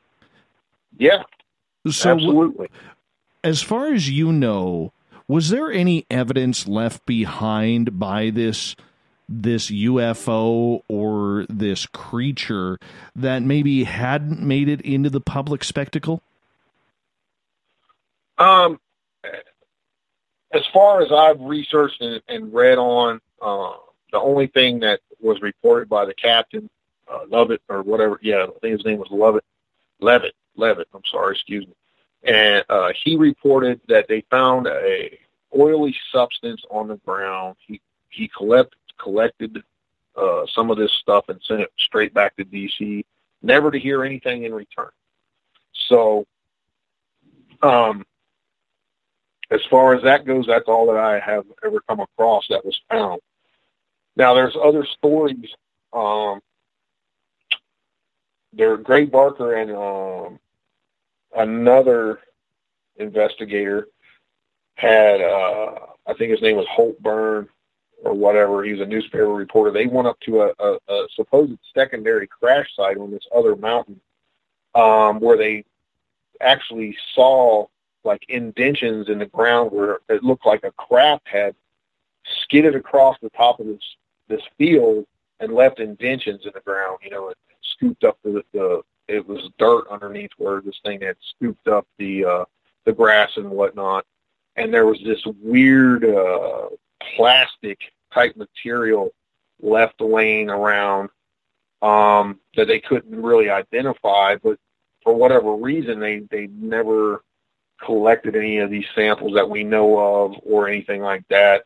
And they never went back to the site after interviewing the property owner. He reported seeing a craft, crash through the trees and slide across the field nearby his home place. But, there were several, there were 6 reported craft that night seen by numerous witnesses across the area, flying in almost a formation, but they were widespread apart. So there's a lot more to the bigger picture story than has been told over the years. The reason why I ask that is in certain crash sites, whether it's Roswell, Kecksburg, San Augustine, even in Shag Harbor, there has always been people going into those areas to see if they could still find some pieces from the very crude collection that the United States military had done at that time. And I'm just wondering if, you go down 2, 3, 4, 5 feet into the dirt where this craft was, if you're still going to be able to find some sort of metallic pieces. Do we know of anybody who has done that? On a separate note, there was a reported UFO crash here in West Virginia by a farmer who came across this crashed craft UFO type object, and a rural area, nobody for miles around this guy's property, and he went into town and told some of his family members and other folks about it, and they shrugged it off as he was crazy. So he got frustrated and apparently went back and took his tractor and buried the thing in the dirt. So somewhere in West Virginia, there may be an alien craft buried. The details are very sketchy on where this property was. I've actually looked into it, and I'm still looking into it, trying to find this out. But this was back in the 50s, late 50s, early 60s. I came across this report. So I've been unable to find the exact location of where this supposedly took place, but he buried this in his trash. He just covered it up because it was near his trash heap. Or because back in the old days here in West Virginia, they didn't have trash collection. Everybody burned their trash. So, that's another story in of itself that I came across that's pretty compelling, in nature. This guy tries to tell people what he has, what he saw, and they just shrug it off and laugh at him. So he gets pissed off and he goes and covers it up, with his tractor. No kidding. Man, could you imagine finding that spot and digging it up and finding an entire UFO there? How hard would that be, my friend, to try and keep quiet so that way the government doesn't come in and steal it? Yeah, that's one of those catch-22 situations there. Oh, my goodness, Am I going to be killed for uncovering this, or am I going to come up missing, never to be heard from again, or what? But no kidding. I'm still searching for that site as we speak. So. Well, I hope you find it. I really hope you find it. One of the things you stated, it automatically brought to my attention about what happened at Shag Harbor in Nova Scotia, where, you said that there's a lot of belief that once this one craft crashed, that there was a plethora of other craft coming on in, maybe as a rescue mission to get their guy out of there, which would seem normal because that's the way a lot of us do things, whether you're civilian or military. We're always trying to look for the survivor if something goes down. Boats, airplanes, cars, whatever it may be. Now, the same thing, though, seemed to happen at Shag Harbor back in 1967 on October 4th when a huge craft crashed into the harbor there. It was witnessed by people, the RCMP, Canadian military, the United States Navy, and hundreds of witnesses and eyewitnesses to this happening. And the alleged story behind it is divers from the Canadian military actually went underneath to the water to check and see what it was, and they said that there was actually some sort of beings on the outside fixing this craft. And then a couple days later, it was gone. So I'm just wondering if, it kind of makes you speculate whether or not these ships then are not flying solo, but in tandem. Because once again, if you go back to the Roswell-San Augustine crash, well, that's two crashes right there. So obviously those two crashes or those two craft were flying together as well. Yeah, it makes perfect sense. That's what intelligent beings would do, would be an attempt to rescue their comrades, in some kind of situation like that. That's what we do, as you said, and I'm sure that's what any other intelligent being would do in the same aspect. I just find that kind of curious that, two different crashes, and there is like these rescue missions, yet in something like Kecksburg, there wasn't. Yeah. There's always, there's different stories out there for each type, but there's numerous reports of that type of thing happening, multiple crashes and, multiple ships or craft doing that type of scenario. But that Shag Harbor one is a really crazy, interesting story because there's so many eyewitnesses. There's normal folk, there's police officers and military personnel reporting the same thing. So you can't discount that kind of stuff. That's the real deal, in my opinion. Well, what's very interesting is there was a news report today coming out about the Jacques Cousteau family was actually going to be going back into Shag Harbor to investigate the UFO incident. And that's awesome. Yeah, and I'm looking at this right now, on a report at globalnews.ca. Celine Cousteau and Fabien Cousteau, the grandchildren of Jacques Cousteau, are very interested in this story, and apparently they want to find out what is underwater. And they will be apparently special guests at this year's Shag Harbor UFO conference, and they plan on doing a documentary series on it and will carry out an underwater search as well.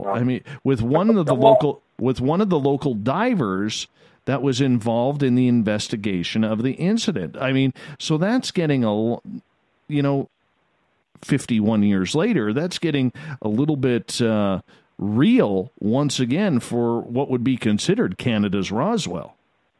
Oh, absolutely, and that's phenomenal. I mean, I'm not going to miss that when that comes out, because that's, to me, that puts us one little step closer to maybe getting disclosure somehow. And that's very when you got that kind of those kind of folks getting involved with it and getting worldwide attention. I mean, it's great for the field. It really is. I got a question for you. We're now 50, 60 years past this Flatwoods monster event. Has there been anything else in the area or any subsequent type of monsters seen in the area because of this? Is the town and the people, even though it's a couple generations past, still on alert about this, or have people just kind of gone on and done their own merry thing, their own merry way? Well, like I said earlier, Dave, like the story was really whitewashed or swept under the rug over all these years, and I find it just very odd that a story of this magnitude was not kept alive as much as it, should have been, in my point of view. The town tried to actually capitalize on the whole thing a few years ago by having a Flatwoods Monster event in the town, and it did pretty well the first couple of years, because that was when I think that's when Stanton was involved with it some, and a couple of Frashino, the author, and everything, and he wrote, pretty much spent 15, 20 years researching and conducting interviews on this story, and they tried to really keep the story alive, but it kind of, for whatever reason, it just floundered. And I as an investigator and being born in that area, man, I was like, there's got to be more that we can do to keep this story up and running, because I'm all, number one, I'm a native West Virginia. Number two, I'm a paranormal investigator in West Virginia, and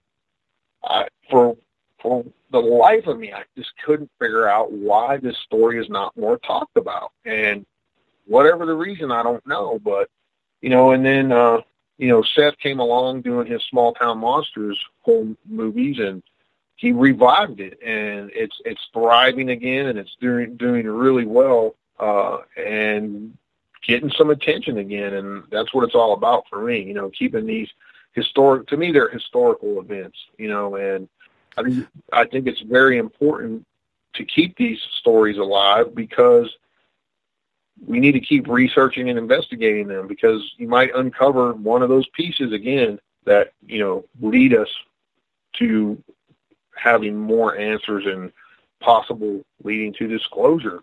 That's, we have to keep them alive. We have to keep investigating them and researching them.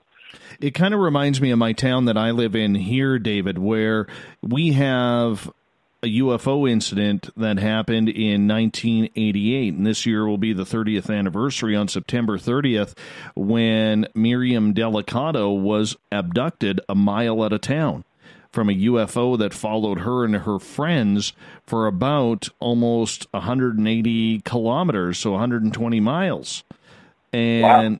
And it's a little bit ridiculous that there are people in this town who've heard the story. They don't want to talk about it. They don't discuss it. And the majority of new people coming in have never heard about it.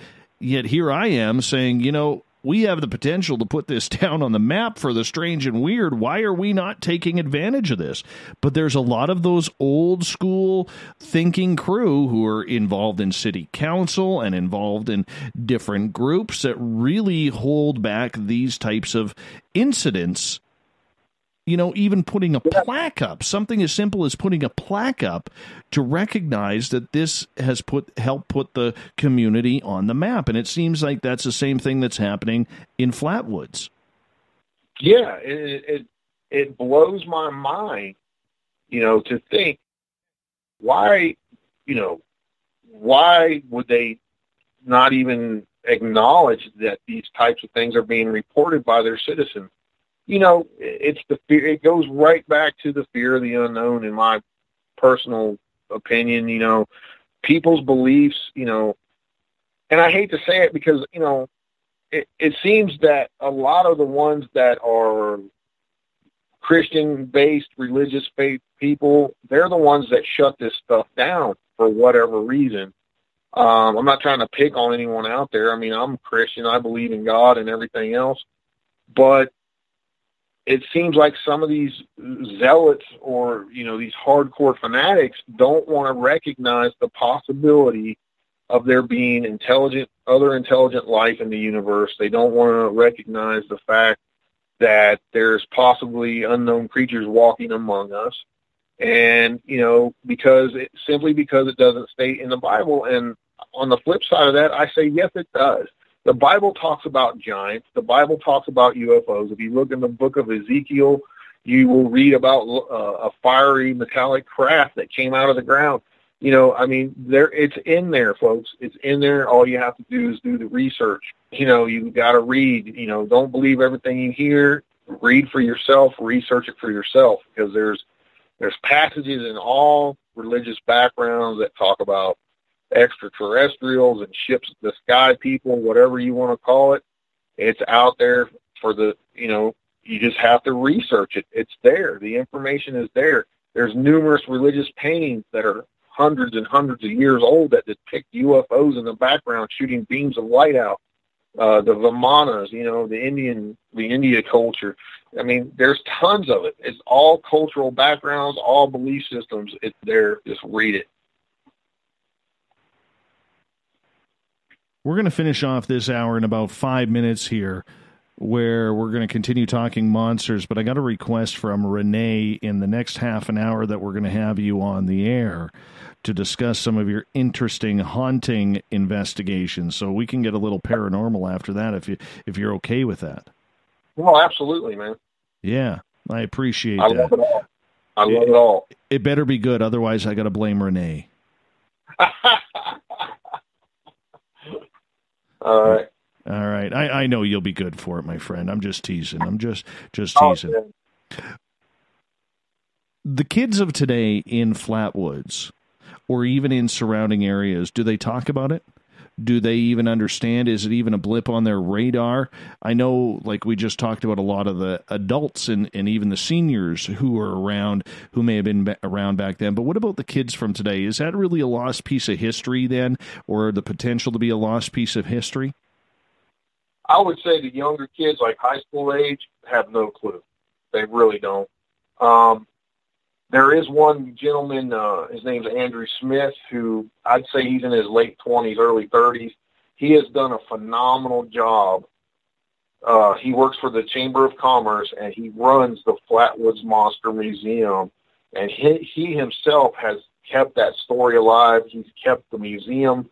You know, he's upgraded that museum, and anything he can find, whether it be newspaper articles, magazine articles, toys, anything to do with the Flatwoods Monster, he gets a hold of it and he showcases it in that little museum that is now in Sutton, West Virginia. So if any of you folks ever visit this area, Flatwoods and Sutton, please go to that museum and support it, because that keeps that story alive. You know, it keeps it going and for future generations. But, you know, back to your question, you know, the younger kids, I haven't seen any of them talk about it, you know, any younger generational kids, simply because, like we talked about, it was swept under the rug for the most part, and only recently in the last year and a half has been really revitalized, you know, and brought to the forefront again. And that's sad. And that's sad that something that profound that happened in the community just isn't being recognized. And once again, I think about the same thing here. I mean, when people, like at my ghost tours that I do at the local museum, I often bring up this abduction of Miriam Delicato, that it's the 30th anniversary, and the majority of people who have been here have never heard about it. And when you lose history like that, as obscure and as obtuse as it may be, it's still part of the town's history. And it should be, and I don't want to use the word exploited, but that's the word I'm going to use. You should be able to exploit something like that to your advantage because, let's face it, that type of stuff really brings in tourism revenue. Look at Mothman. Look at, Roswell. These are, and even Shag Harbor. These are places that are making huge tourism dollars off a really weird experience. Right, and those type of events bring numerous other people that have had experiences together, and they're great in that aspect, not only for people, like-minded folks who've had experiences or who are just interested in general, bringing those folks together, but like you said, it brings in huge tourism dollars for the local economy, and why not use it? You make up your own mind. You don't have to believe it really happened, but go and check it out and come with an open mind and meet other people that have had experiences, as well, and listen to what they have to say before you make a judgment on anybody.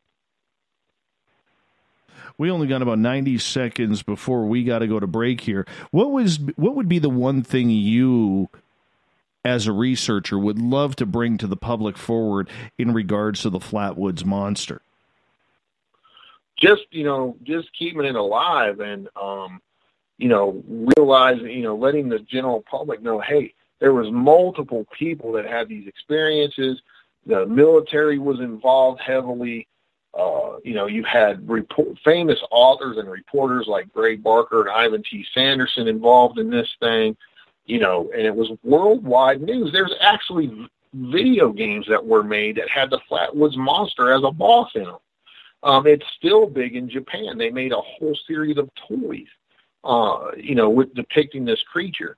So, keeping this stuff alive is part of pop culture, it's part of Americana, and it's part of history in these local areas.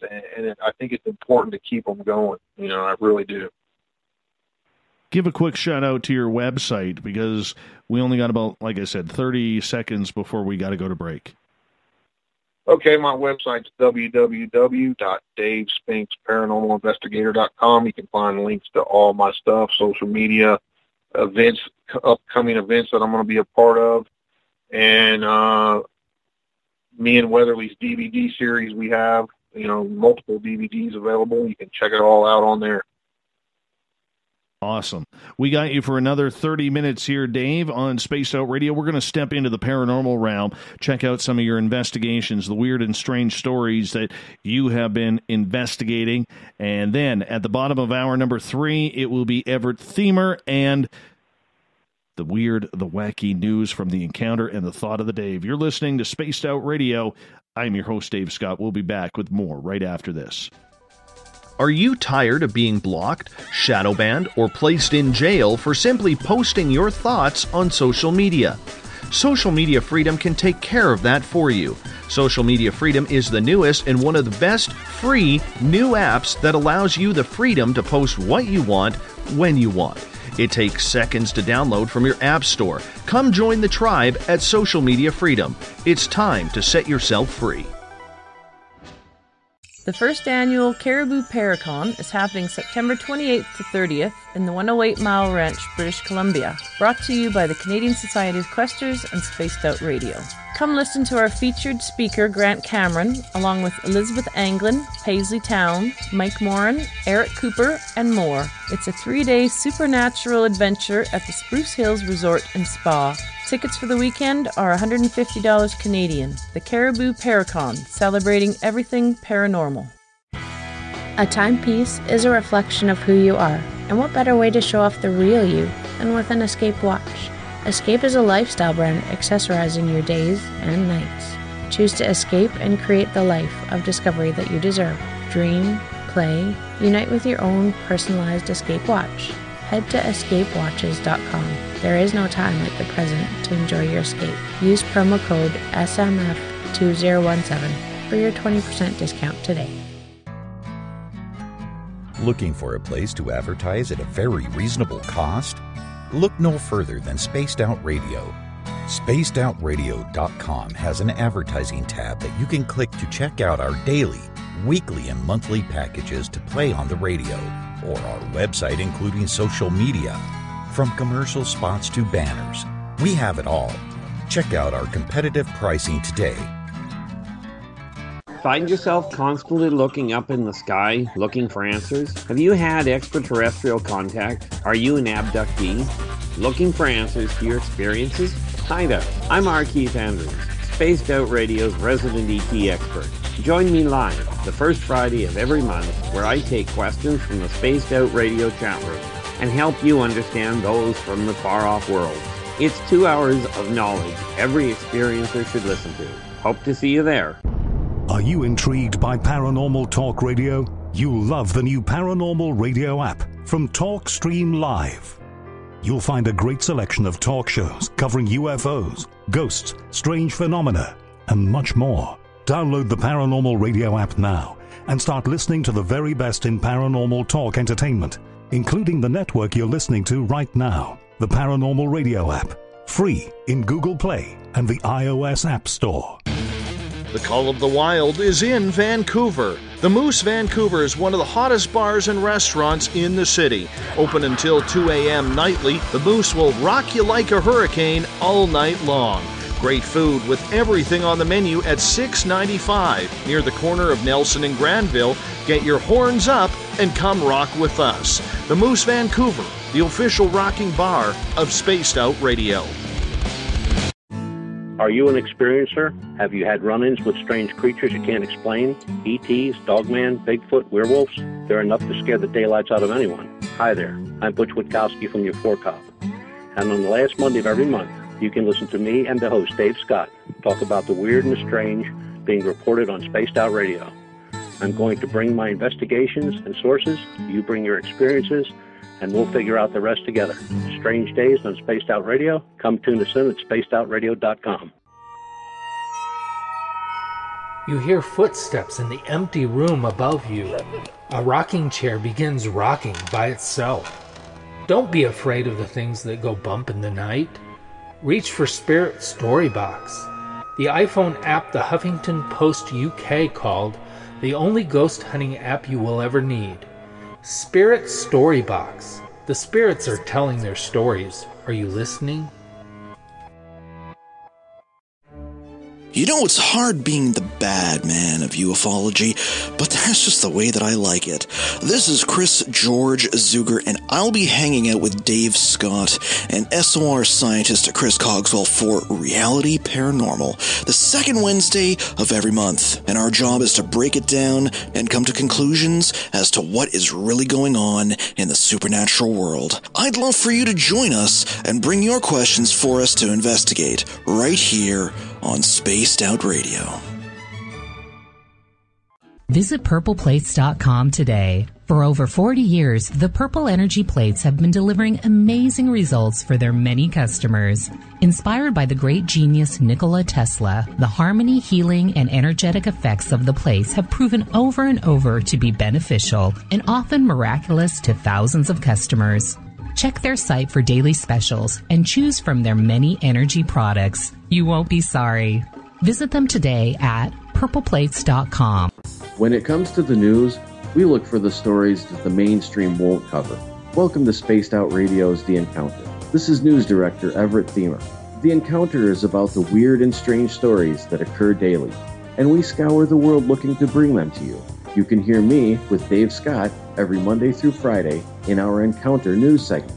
Read us online at spacedoutradio.com or check us out and give our Facebook page a like at SOR The Encounter. So come give The Encounter a read. From the mile-high state of Colorado, sharing our signal around the world, I invite you to Spaced Out Sundays. Hi, I'm Tessa Nicole Thomas, and I'm closing out the week by taking you on a paranormal journey to the world of the weird. Ghosts, aliens, psychic phenomena, I will hit it all in your questions too. So let us highlight the paranormal for you. So come join me for Spaced Out Sundays starting at 9 p.m. Pacific, 12 a.m. Eastern, only at spacedoutradio.com. The views and opinions expressed by tonight's guest and topic of discussion do not necessarily represent the official policy or position of Spaced Out Radio, Spaced Out Weekend, Spaced Out Radio Limited, its hosts, syndicated carriers, or anyone associated with this broadcast. You're listening to Spaced Out Radio with Dave Scott. Follow Dave on Twitter at Spaced Out Radio and hashtag Spaced Out Radio, and on Facebook, Spaced Out Radio Show. Now, back to the program. Welcome back to the third and final hour of Spaced Out Radio tonight. I am your host, Dave Scott. Great to have you with us. Tomorrow night on the program, we got Chris Cogswell, Chris George Zuger, and myself coming on in for a brand new feature we have starting the every second Wednesday of the month called Reality Paranormal. We're going to get into the science of all of these mysteries starting at 9 p.m. Pacific, midnight Eastern time at spacedoutradio.com. We say hello to everyone listening in on the SOR radio network, including Deep Talk Radio. And don't forget, all of our archives are free on our YouTube channel. Go to youtube.com/spacedoutradio. Do me a favor and hit that subscribe button. Bill Cardwell has set the password for tonight in the SOR Space Travelers Club. Crackalure. Crackalure is your password. Make sure you use it wisely, Space Travelers, as Bill sets a password each and every night right here on the mighty SOR. Now, if you want to follow us on our website, spacedoutradio.com, we got a plethora of features for you and some more coming right shortly down the line. You can rock out to Bumblefoot, shop at our store, read up on the encounter online, and so much more. For the final time tonight, we introduce David Spinks. He is an investigator of the paranormal, cryptids, everything strange and weird when it comes to the East Coast in West Virginia especially. Dave, I got to ask you, what the hell is so weird about West Virginia? Why does all the weird stuff happen there? I don't know, man. I mean, it's just one of those, it's the Appalachians, man. It's some of the oldest mountains in the world are right here, and I'm in the dead center of it, and, you've got all these different energies involved with that, Native Americans and all the different original settlers that came over from various places in Europe, and they bring that folklore and those tales with them. And, it's just one of those, as Weatherly calls it, areas of high strangeness. We've got it all here. We've got UFOs, we've got cryptids, and we've got a massive buttload of hauntings. And, I love it. Kidding. I mean, you also got, Mothman originated there as well. And, of course, we touched a little bit on that.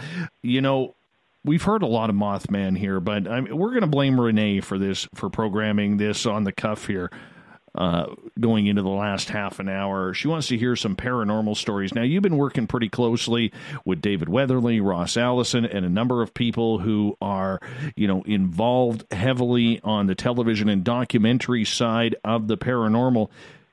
Give us some of the goods, what you've been working on lately, some of the freaky stories. Oh, man. Well, I got to get this in there. I love the paranormal so much that I actually bought my own haunted location last year, known as Willow's Weep. And you want me to tell about that whole situation, or you want me to talk more about Let's do that, man. Let's get into it. Okay. So anyway, I investigated this house in a little bitty town in Indiana called Cayuga. And I came across this house through a friend of mine who said, "Hey, I heard about this house. We got to go check it out." Well, that was back in 2014. We come to this little bitty town. I mean, I think it's got one flashing light, one of those type of towns. And come to find out, the whole place is rich in Native American history. There's Native American burial grounds all around this town. Numerous folks report when they dig their gardens, they find arrowheads and pottery in the whole 9 yards. With that aside, I came across this house, and one of my friends had told me, "Man, this place is phenomenal. Let's go check it out." Got there, find out the house is built in the shape of a cross, mind you. Okay, for one, that's totally odd. Where have you ever seen a house that's built in the shape of a cross? In every corner of this house, there's windows, as if to funnel in energy. To come to find out from the prior owner, she filled me in on a lot of this stuff, that it was rumored that the man who built it was a postman or a postmaster. They're not sure, but he was into some freaky stuff. Numerous deaths have occurred in this house. The house was built in the late 1800s. It was a farm, and it was rumored to have been built on top of another property that burned to the ground with people in it and whatnot. So with that unconfirmed, that's just rumorville for now. But I investigated this house, got some really crazy stuff the first time going around. Interviewed numerous other investigators that had investigated it. Many reports of shadow figures, people being scratched, the whole plethora. And as I interviewed the former owner, she filled me in, on some of the stuff. She was looking for a house for her son and doesn't remember how they came into this town because they're from down the border 15 minutes away and in Illinois. And came across this house for a really good price, so she called the number, and the owner came over and met her at the house. So they go in, and she thought it was strange, but the owner wouldn't go in with her. And she's like, "Aren't you going to come in?" He goes, "No, I'll stay outside." And she thought that was strange, but went ahead in anyway.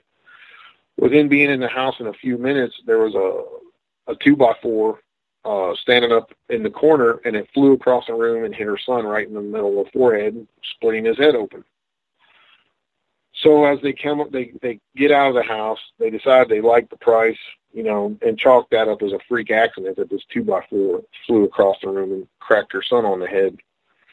And she's asking the owner, "Well, why wouldn't you come in?" He goes, "Well, I don't like telling people this, but my dad was the last person to live in this house, and that chair that's in the room is where he was found dead. He shot himself in the head, and his blood is still over on the chair, and the chair is still in the house to this day that I own." That's the first freaky thing. So as Brenda's renovating this house, there's the last people had put in a laminate floor over the original flooring from the 1800s, and it was all hooved up from moisture. So they're removing this floor, and they find this weird book of spells and talking about necromancy and how to conjure spirits and all kinds of stuff buried between the floors. So far you've got the original builder building the house in the shape of a cross to funnel in energy, and you find this weird book of spells between the floors, and you've got the last guy living there who shot himself in the head and died in the chair. Chair still in the house with his blood on it. So after more research and talking to Brenda, the former owner, she's telling me numerous stories of, her family being attacked in this place. Her husband was over there working on it and had a heart attack. He was in really good health and everything. He had a heart attack, almost died, but he came out of it. About 6-7 months later, he was over there doing something else at the house, and he had a stroke. So she swears the house tried to kill her husband, too. And that's how I came to own this place. She knew I was, I had already been there 3 times before this, and she said, "I don't want anyone to have this place but you or my other friend, because I know you guys are the real deal, and this place is too dark for just any Joe Blow to have, and no one can ever live here." So long story short, numerous other things were given to me by the former owner of all the strange deaths in this house.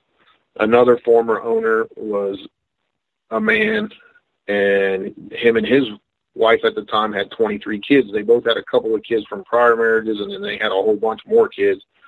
Long story short, he was found to be having incest with it was his stepdaughter, where they had a kid. And back in those days, it was not looked upon, as that big of a deal, but they slapped him with a $700 fine, which was huge money back in those days. But this guy, talk about karma, this guy was out feeding the hogs one evening, and he didn't come back. So they went looking for him. They found him alive in the hog pen and being eaten by his own hogs while he's still alive. Oh, they had chewed off one of his ears, his entrail, his intestines were hanging out, and part of his foot was eaten off. So they drag him back to the house. He's bleeding out profusely, and they drag him into the house where he soon dies. So his blood's in the house, So you have his blood, the other guy's blood who shot himself in this house, stained in that house forever. Now, the guy that shot himself in the head a few years earlier, his wife also died in the house. Now, Brenda's husband, who she married later after buying the house, lived next door to this couple for many years, knew them very well. And it wasn't known, it was thought that, it was known that she overdosed, but they swear that she committed suicide by overdosing on purpose. Of course, the medical report says she didn't die in the house. She died at the hospital. However, Brenda's husband saw them wheel her out of the house dead. So, you know, most states will not declare you officially dead until a doctor does it. So right there you have 3 strange deaths in this house. Prior to that, way back, another man and woman had lived in the house who were the son of the original builder. Well, his wife ended up dying in the house, and later he became a hermit and a recluse, and he lived in the bathroom, this tiny little bathroom in this house, where he soon died in the bathtub. They found him dead. So you have 5 different deaths in the house already. Now, a neighbor lady who was older that told Brenda of another strange story in this house, that a woman moved in with her older son and she had a little girl. Well, she had been married 3 different times, and all 3 of her husbands died of mysterious circumstances. When she moved into the house, she was a widow, and she had the small little girl and the older boy child. Well, one day the little girl child just ended up gone, and nobody knew what happened to her. She just disappeared. And several years later, the neighbor lady told Brenda that the son had hung himself in the main foyer of the house as well. So there's 2 more deaths associated with the house. Now, after I took over it, you know, this is just the tip of the iceberg on this place, Dave. I mean, there's so much that needs to be done here. So Brenda's telling me another story. Soon after she bought the house, she hired a local guy to do maintenance on it. So she wanted him to go under the house and look at the pipes to see if they were, you know, okay, or if they needed work. So the guy crawls under the house in the crawl space. It's just a small crawl space. You can barely get through there on your hands and knees. And he's looking for the pipes, and he notices these 5 mounds of dirt under the house. So he starts pushing the dirt mounds away, and out pops a bone out of one of these mounds of dirt. So he picks it up. He's looking at it. And as this is happening, he's told me this story himself as well, which he doesn't like talking about, but he says he was attacked in a sexual manner by something unseen under the house. This was going on for several, seconds, and then he gained his composure, crawled as fast as he could out of the house, handed the bone to Brenda and said, "I'm never going under that house again." Well, she took the bone to the local doctor, and he identified it as a child's arm bone. And he also stated that when he was down there, he found a pit in the center of the house that had granite rocks in a circular pattern around it, and there was ashes in the pit, as if it was some type of ceremonial pit under this house. So upon more renovations, Brenda found a false ceiling in the house because she was looking. There was supposed to be in the original plans a staircase. Well, they couldn't find a staircase, and then they found this false ceiling, and they tore that out looking for this staircase, where they noticed in the center room of, picture a cross in your mind, okay? You've got the four arms of the cross. And in the center of that cross, they found these 4 points on the ceiling that was hidden, pointing to the center of this cross in the center room of the house. Well, directly under that is that pit too, in the crawl space. So there's all kind of weird mojo going on in this house, as if it was built to funnel in energy, almost like it's a portal. And I've got numerous video captures from her that when she put up security cameras in the house of those child plastic balls, the big ones that you can buy at the store, where she placed them in the house, and these balls would roll off the couch or roll off the chair, kind of roll around in weird patterns, and then all stop in the center, directly over that pit, in the center of the cross, where those points point on the ceiling, almost like it's some kind of weird energy portal. So I've got those, and I've also got 10 to 12 foot high solid wood doors leading off to each room of the cross into where the ends would be. And I've got numerous video captures of those doors slamming violently by themselves. And it happened so often that one of the doors actually splintered in the middle, and the innards of the door like came apart. So they placed 15 or 20-pound rocks on these doors to keep them from slamming. And I've got some footage of those doors even shutting when no one's in the house with those rocks against them. So there's all kind of poltergeist activity. There's shadow figure reports. There's people being scratched. Another disturbing report was they have a barn metal type building in the back of this house that is cement floor and everything. And Brenda and them used to have little picnics, and their family would come over where they had a 3-year-old niece there. And she was pointing up to the window of the house, waving. And they're like, "Who are you waving at, honey?" And she said, "That little girl up in the window." And they all look, and they said, "There's what little girl? We don't see any little girl." And she said, "She's right there. Can't you see her?" And they said, "No, we don't see her." Well, a few seconds later, the little niece starts screaming bloody murder, and they're like, "What happened? What happened?" She said, "The little girl bit me on my face right here." And they watched a bite mark form on their little niece's face.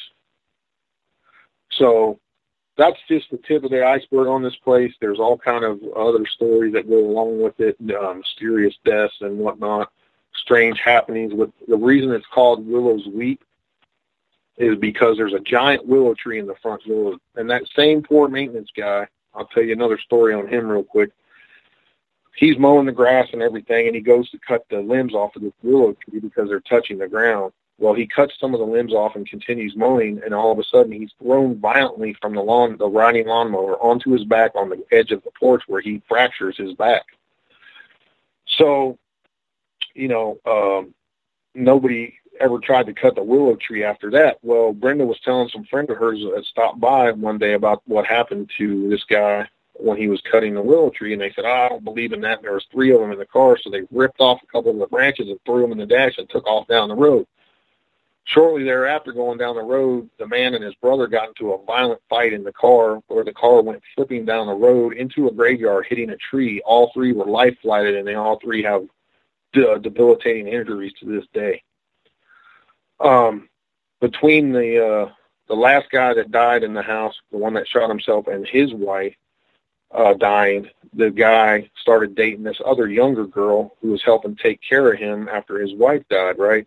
So she ended up, after a few years, leaving him and stuff like that. Well, she came back after she found out he killed himself, and she talked to Brenda, and she said, "I'd like to take a piece of the willow tree home with me as a memento, for staying here and everything." She goes, "Well, I don't recommend that, but you're more than welcome to." And this girl was in her young 30s at the time, and this happened back in like 2013, 2012. The girl took a piece of the willow tree home, and 3 months later, Brenda finds out that the girl died mysteriously by unknown circumstances on her death certificate. So this house just has, it's a freaking gem. It's a hidden gem, and I'm using it for my own paranormal lab, so to speak. And me and Weatherly are working on a book for it, about it, and all the different events that have taken place there. And there's so much more to this thing. It's unbelievable. It's just some of the craziest, outstanding paranormal reports you've ever heard. And that's how I ended up buying the Willow's Weep house. Why in the hell would you waste your money on that? I'm serious, man. If I was your parents, I'd give you a good shaking right about now, man. Well, because it's what I do, Dave, and I think it's important to study these types of phenomena and try to find some of these answers. And, that's what I want to do. And I had an opportunity just come to me, and I took advantage of it. So, we're going to see what happens and what transpires with it. My goodness. Well, you know what? I hope you don't get hurt there, man. Are you going to be putting up tours or anything there, or is this just strictly for your own research? Well, right now I'll let in certain people, to go investigate it and whatnot. There's been numerous groups over the several years that have gone in there. It's not a well-known location, but it's known enough. I actually created its own YouTube channel so folks can go see what other groups have captured there along with myself. And I plan to, you know, I'm going to rig the house with 24/7 cameras and trigger objects in it to, you know, see what happens when no one's there and see if we can document anything strange. You know, it's going to have all kinds of different devices in there, balls, trigger objects, and whatnot. And it's an ongoing thing, an ongoing investigation for me and Weatherly and an SOS, you know, Society of Supernatural. We're going to try to utilize that as our own paranormal lab, so to speak, to see if we can find any, you know, just see what happens and see, you know, what makes these kind of places tick and why this energy and why these things occur in these type of houses, man. I mean, it's phenomenal to be able to own a place like this with so many different reports, you know, and strange happenings. So why not, you know? Has there been any type of, you know, I'm going to say satanic ritual or anything along there to bring such evil to that property? Well, we don't know. That's what we're looking into. I found it strange, you know, that book. I actually have the book that was found in the floorboards that was given to me by the owner. And what's really creepy about it is this book was put out in the 80s by the Church of God. Now, we looked up the people that are in this book and stuff, and it boils down to basically a false church that is a cult. And, I mean, no Church of God will put out a book talking about necromancy and stuff like that. You know, it's just not, it's a false type of deal that's, you know, and these people are basically what you would call a cult, in my point of view. And, you know, this book was found buried between the old floor and the new floor in the corner of the house. So there's definitely been some stuff going on there. There's a, like I said, there's a ceremonial looking pit under the house. There's been human bone found under the house. And you know, I need to do more research on that. I want to bring in some GPR, you know, some ground penetrating radar, and see if this house was built on top of a graveyard, or if there was people buried under this house, or what the hell's going on, because it's almost like it's a funnel for paranormal energy, or a vortex, or a portal, or whatever, you know, right in the center of this house. And then, I mean, my God, it's built in the shape of a cross. I had an insurance friend of mine who's also a paranormal guy, and the guy has literally inspected thousands of houses and structures in his time in 40 years in the insurance business. And he said he's never, ever seen a house built like this, not even anything remotely close to it. So there's definitely something up with the whole thing. No kidding, my friend. That is just weird. We only got about 4 minutes left with you. When you go into that investigation, do you ever go in there alone, or is it just that unsafe where you feel that you always should have some company? No, I wouldn't recommend going in there alone. I wouldn't do it. It's too dark in nature. I've been in there with just me and one other person on numerous occasions now, and experienced some pretty hair-raising things. You know, the floor shaking violently to, you know, I'm 240 pounds. I'm not a small guy, and the floor has shaken so violently in there when I'm in there, it's moved me, you know. And, you know, numerous disembodied voices, shadow figures, strange balls of light that, you know, you can see with your normal eyes, let alone the IR cameras and stuff. Numerous relevant ghost box responses with names of the people who died in the house and the way they died, and all kinds, just pertinent, relevant stuff that will blow your mind. I'm telling you, it's pretty insane. At what point do you say enough is enough? I mean, you obviously spent good hard-earned money on this property. You know, how do you try and get out of it? Do you fix it up? Do you put money into it to try and maybe bring it to the times where, you know, the floorboards are safe and the ceiling isn't going to come falling down on you? Or do you just let nature take its course on the paranormal? No, I'll keep it to where it's safe. You know, if I got to do some work, I'll do some work, but I will never let anyone live in it. You know, there's just no way, because if something would happen, I would feel horrible. So it'll stay with me until if I decide to sell it to another paranormal person or whatever. So, you know, it is what it is. Either way, it's scary. What do you got coming up for yourself here in the next little bit? Oh, well, coming up not this weekend, but next weekend, July 20th and 22nd, I'll be speaking at the Eastern Panhandle Paracon in Shepherdstown, West Virginia. 2-day event with a lot of great people.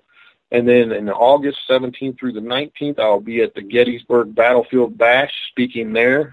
That's a 3-day event held at the Wyndham Hotel in famous Gettysburg. You know, everybody knows about the Battle of Gettysburg. And then in September, on September 22nd, I'll be at Hillview Manor at the HillCon Paranormal Convention speaking there at the Manor, you know, and there's a lot of cool stuff going on. We got the, you know, like I said, like we talked about, I got the new Bigfoot book coming out in the next week or so. It's in the final stage of being released, so I'm excited about that.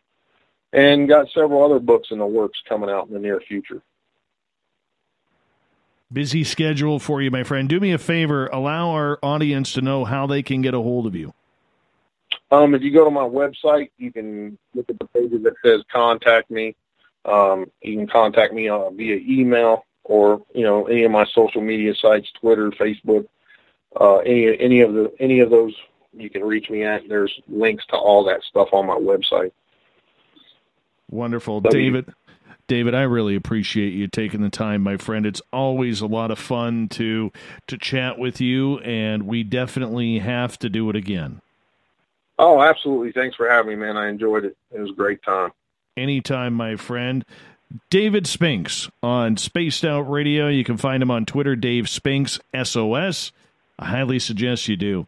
Follow him. His stories are incredible. And, of course, he works with David Weatherly, who's a good friend of this show. We say thank you so much to David for coming on in. Coming up next, we have Everett Themer and The Encounter. This is the winter of our lives. We come to play the final scene.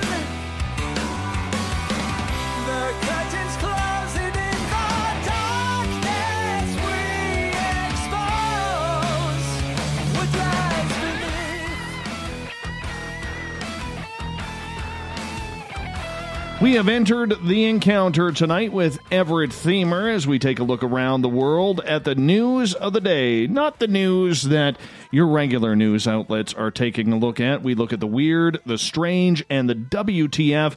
That's what The Encounter is all about. Don't forget to give our Facebook page a like for The Encounter. It's facebook.com/SOR The Encounter. We bring in Everett Themer, news director extraordinaire and a man with an impressive head of hair. Everett, how you doing? I'm doing great. How are you? Always good, my friend. Always good. You know, would you ever buy a haunted building that is known, or a haunted house, just for the sake of your own personal research like David Spinks did?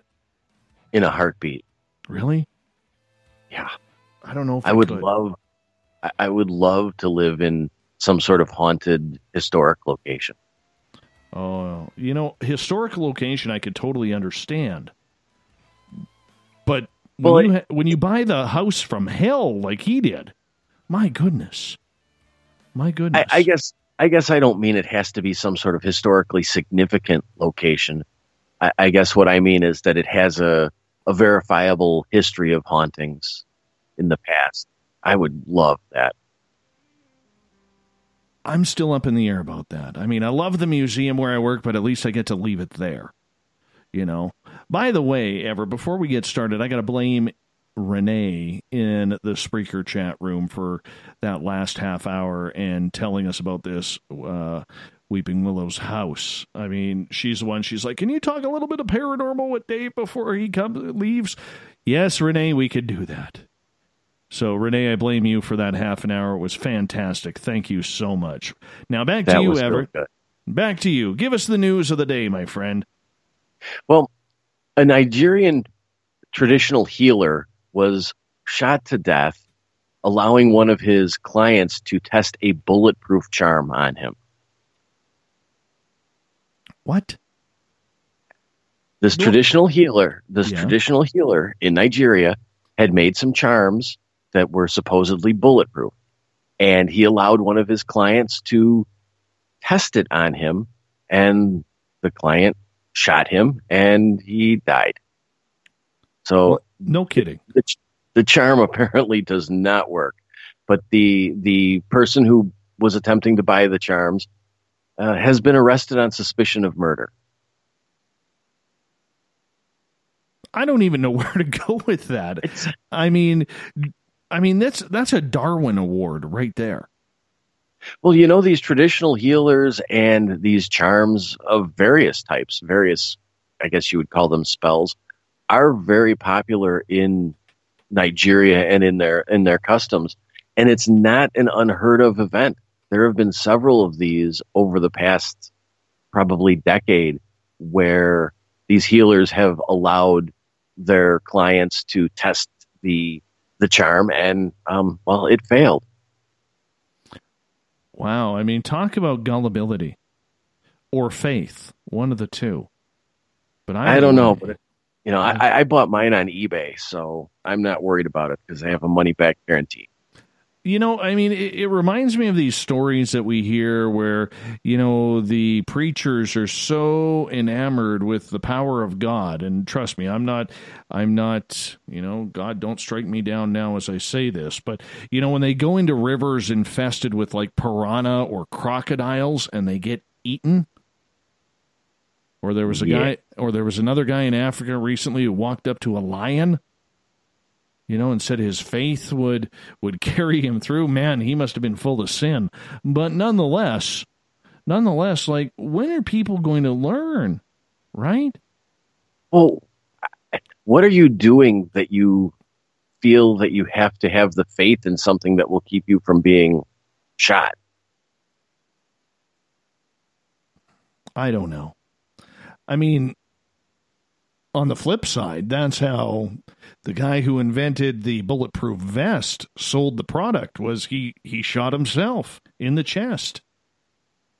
Yeah, but there's a little bit more science and technology behind a bulletproof vest versus some of these charms may be a liquid that they drink. It may be some sort of like necklace type bone, like a shark tooth thing that some people wear, that kind of thing. There's very little science or anything behind that other than a few maybe words or prayers said over it. So what kind of amulet or whatever this is, can you describe that for us? Because, we want to make sure our audience isn't buying these because we kind of like them around. I can't describe this particular one, but I did find in my research that it can be a variety of different things. Everything from an elixir that somebody would drink to something like a necklace with some bones on it that has been prayed over, or that kind of thing. Wow. Amazing. Absolutely amazing. You got to think, this guy walks up to the pearly gates and there's like St. Peter saying, "Really, dude? Seriously? Like, you actually thought that would work?" I mean, there has to be a whole section up in heaven or whatever you believe that has like these Darwin people up there, just shaking their heads. I mean, that has got to be like America's funniest home videos up there when it comes to these people showing up at the door or at the gates. You had to go there, didn't you? I did. I totally went there. Could you see it? You can see it happening, can't you? Sadly, I can. Sadly, I think I may be there one day. Oh, goodness. Oh, goodness. If it involves your peacocks, then we definitely know. All right, let's move on to story number 2 of the day. Israel is going to make an attempt to be the 4th country to land on the moon and plant a flag. They have a space agency there that's partnered with an Israeli space company called Spaceel, who were part of a Google competition to land something on the moon. Now, the competition ended up being canceled because of missed deadlines and all of that kind of thing. But the space agency is still going to launch their rocket up, or launch their rover, so to speak, on a SpaceX rocket, and they're going to land on the moon and plant an Israeli flag. Good for them. Good for them. You know. It kind of go ahead. It just kind of shows that how, when you look at countries that have been to the moon, you have the United States, Russia, China. This is kind of the next step of countries that don't even have a formally advanced space program being able to use privatized space exploration as a way to get to the moon. I get that. And should we even be excited about this? I gotta admit, I'm not even excited about this new space race. I really am not. Because I do believe we or the Americans went to the moon with the Apollo missions. Now, I know there's a lot of people out there who listen to this type of programming who do not believe that. But I mean to say, we put a rover or a rocket on the moon. Big deal. It's been done. Why are you not moving people up there? Let's get excited about that. It just doesn't excite me. It doesn't excite me. If we're going to explore the moon, we've already had people on the moon. Let's get back there. You can't tell me that the technology isn't there 40, 50 years after we've already done it. It's ridiculous. Well, where I see an issue is with these privatized companies, and I'm all for that kind of space exploration. But when you are able to get smaller countries with smaller budgets and less space exploration technologies to use these companies to launch things up, whether it be into space or on the moon, who regulates or controls what goes up there? How do we know that whatever that payload may be, if, let's say it's a country that we find somewhat, let's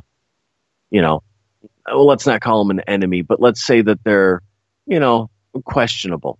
How do we control having those countries send weaponized materials up there? And then all of a sudden you have a threat from a small country or a smaller, poorer country that you never even expected. Weird. I don't know, man. I really don't know. But I can tell you this: it doesn't excite me. I'm not excited about this. Okay, like when they landed the rovers on Mars, that excited me because we were going deeper into space. But to get excited about putting another rover on the moon, like, ooh, and we're gonna get more pictures from the moon, like China. Ooh, I don't know. Just doesn't sit well with me. Put some humans on there.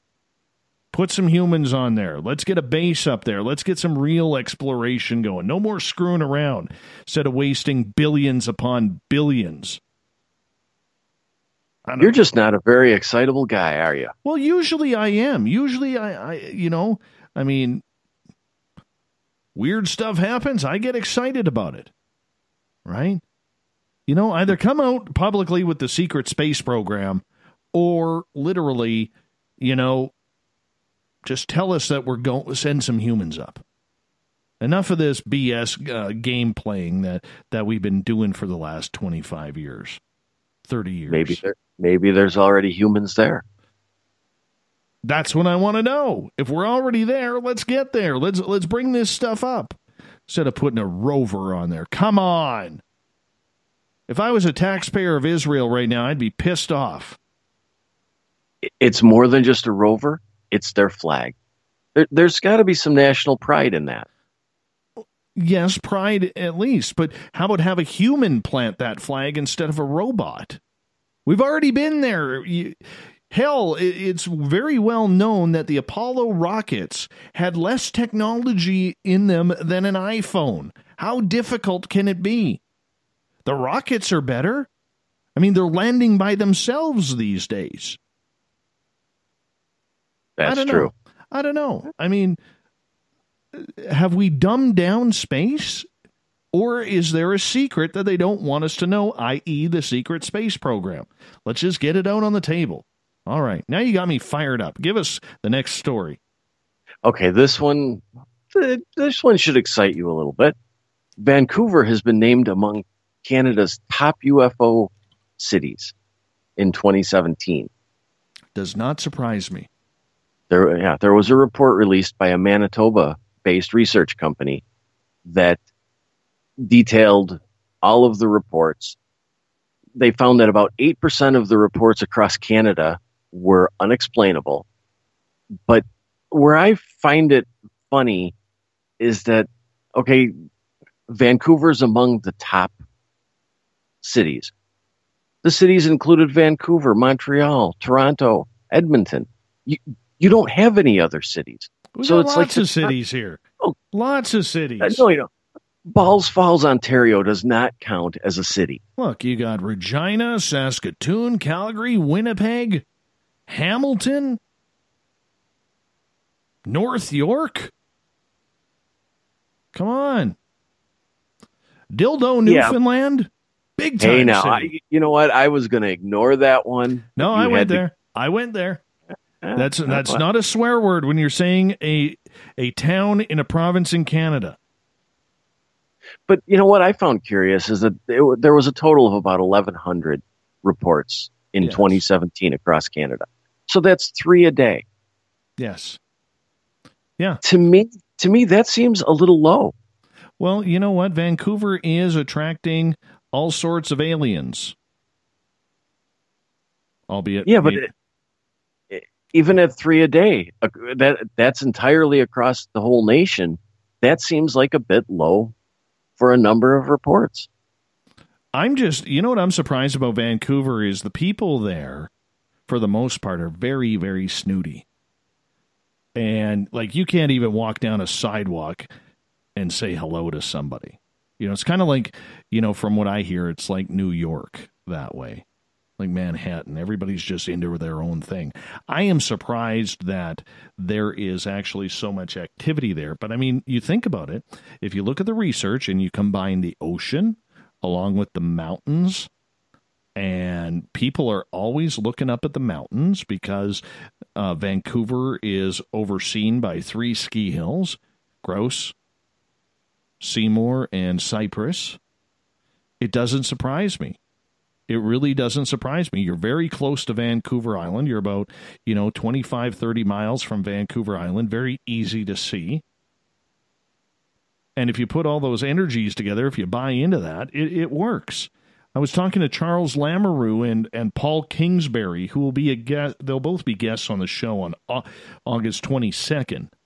Okay, Paul Kingsbury, actually, he's really interesting. He is a Simon Fraser University professor who actually got a grant, a major grant, to study paranormal, from Bigfoot to ghosts to UFOs, and he's working with Charles Lamoureux on the UFOs. And I am excited to hear that interview. Well, he's one of the only, let's face it, he is one of the only professors in North America who has got a major substantial grant to investigate the paranormal. And when I was talking to them a couple weeks ago, they were hot to trot on it. And if you look at the UFO sightings on Vancouver Island, it's amazing too, because for some reason these craft always seem to come in from the ocean side and head east. Well, you have to fly right over Vancouver if you head east, so it doesn't surprise me at all. Do you think that with this gentleman getting this grant, this could be the beginning of some form of change where academics take some of this a little bit more seriously? I think if he gets one hell of a thesis and is able to prove or say what we need to do to prove this, I think it could open up some major doors. However, I really don't know if he'll get that far, because it seems like the more you go down the rabbit hole, the more dangerous it gets. I could understand that. Yeah, so this might be a one-time and done type thing. I really don't know. And that's sad. Really don't know. I think we got time for one more here, my friend. I hesitate to bring this one up because it started on kind of a tabloid news site, but it's picked up a little bit of steam, so we should probably address it. It's the reports of a UFO crashing outside of the World Cup tournament in Kazakhstan. Right. Apparently, this one, possibly two UFOs crashed, shook houses. There are reports that communications were broken down and stopped. There are reports that this thing started basically a prairie on fire and that it took 4 hours to put this fire out. There are witness reports that there was one, it would be equivalent to about a 10-foot diameter or 3-meter like orb, globe kind of metallic. Some report it as a metallic object. Some say it's almost cloth-like. But there are so many details in this that are sketchy, but it's being picked up by some relatively reliable news sources that you almost have to look at it and consider it. And, what are the repercussions of this? Well, the fact that it happens during the World Cup, too, where the entire world is looking at that area, it's amazing. And do we know if the military was rushed into that area? Has there been reports of an expanded military presence? There would have been a high military concentration there protecting the teams from any type of terrorist attack, much the same way as it works during the Olympics. Well, there were military deployments to the crash area. I don't know specifically about the area of the World Cup. Very weird. Doesn't surprise me during a soccer event that this would happen. Yeah. They probably fell asleep watching it from space. That's how the crash happened. We finally figured it out. They were looking down on Earth saying, "What is this?" And they fell asleep. You are so mean to soccer fans. I should be. Everybody should be. Everybody should be. But I do think that this is a story worth watching to either find out if it was a hoax, a fake, or did something really fall. There are some speculations out there that it could have been a satellite and or some form of rocket launch, but both Russian and Kazakhstan governments have not confirmed anything and have said that there were no planned launches. But as semi-reliable as this is, it does seem like something happened out there. Who is reporting it? Is it RT or TASS? I saw it on RT, but I also, it kind of seems to have begun on the Mirror, and then it's the Mirror UK, which would be a tabloid journalism site similar to like TMZ. Right. Unfortunately, TMZ gets things right now. And it has picked up a little bit of steam. It's on some other sites. Everything is, it's not being picked up by mainstream yet. But we're going to have to, I think, watch this and see what becomes of it. Well, I'm going to stick with space debris. That's what, like maybe a satellite crashing down or something. But, on the flip side, they usually give lots of notice for when things like that are expected to happen. But, there's so much space junk up there now. Maybe something collided and they didn't even realize it was falling to Earth until the last minute. You just never know. But we need to get that. Oh, go ahead. I was just going to say that you just know, though, that the way the Russians have always done things is, they don't tell you until the last minute when it happens. They've done that for years. So I'm not putting any stock that it is a UFO, but I think it was probably some sort of space debris. Maybe we need to get that Space Force going a little quicker. No kidding. Looking at the time here, let's get to the thought of the day, shall we?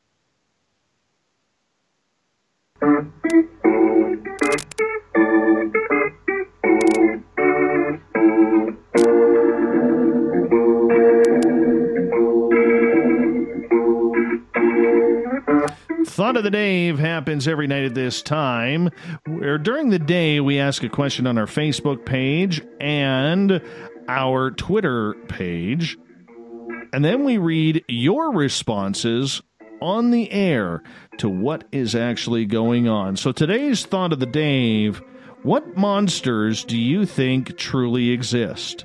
I got to tell you, Everett, I'm a little disappointed in today's Thought of the Day. I really am. I'm a little disappointed. Really? I am. Because a topic like this, I think people could have a lot of fun with. All right? And they took it very, very seriously. You know, this is why I try and drag out some of these questions a little bit. And I went a little bit vague today, and I should have known better. But, I mean, some of the people here, I mean...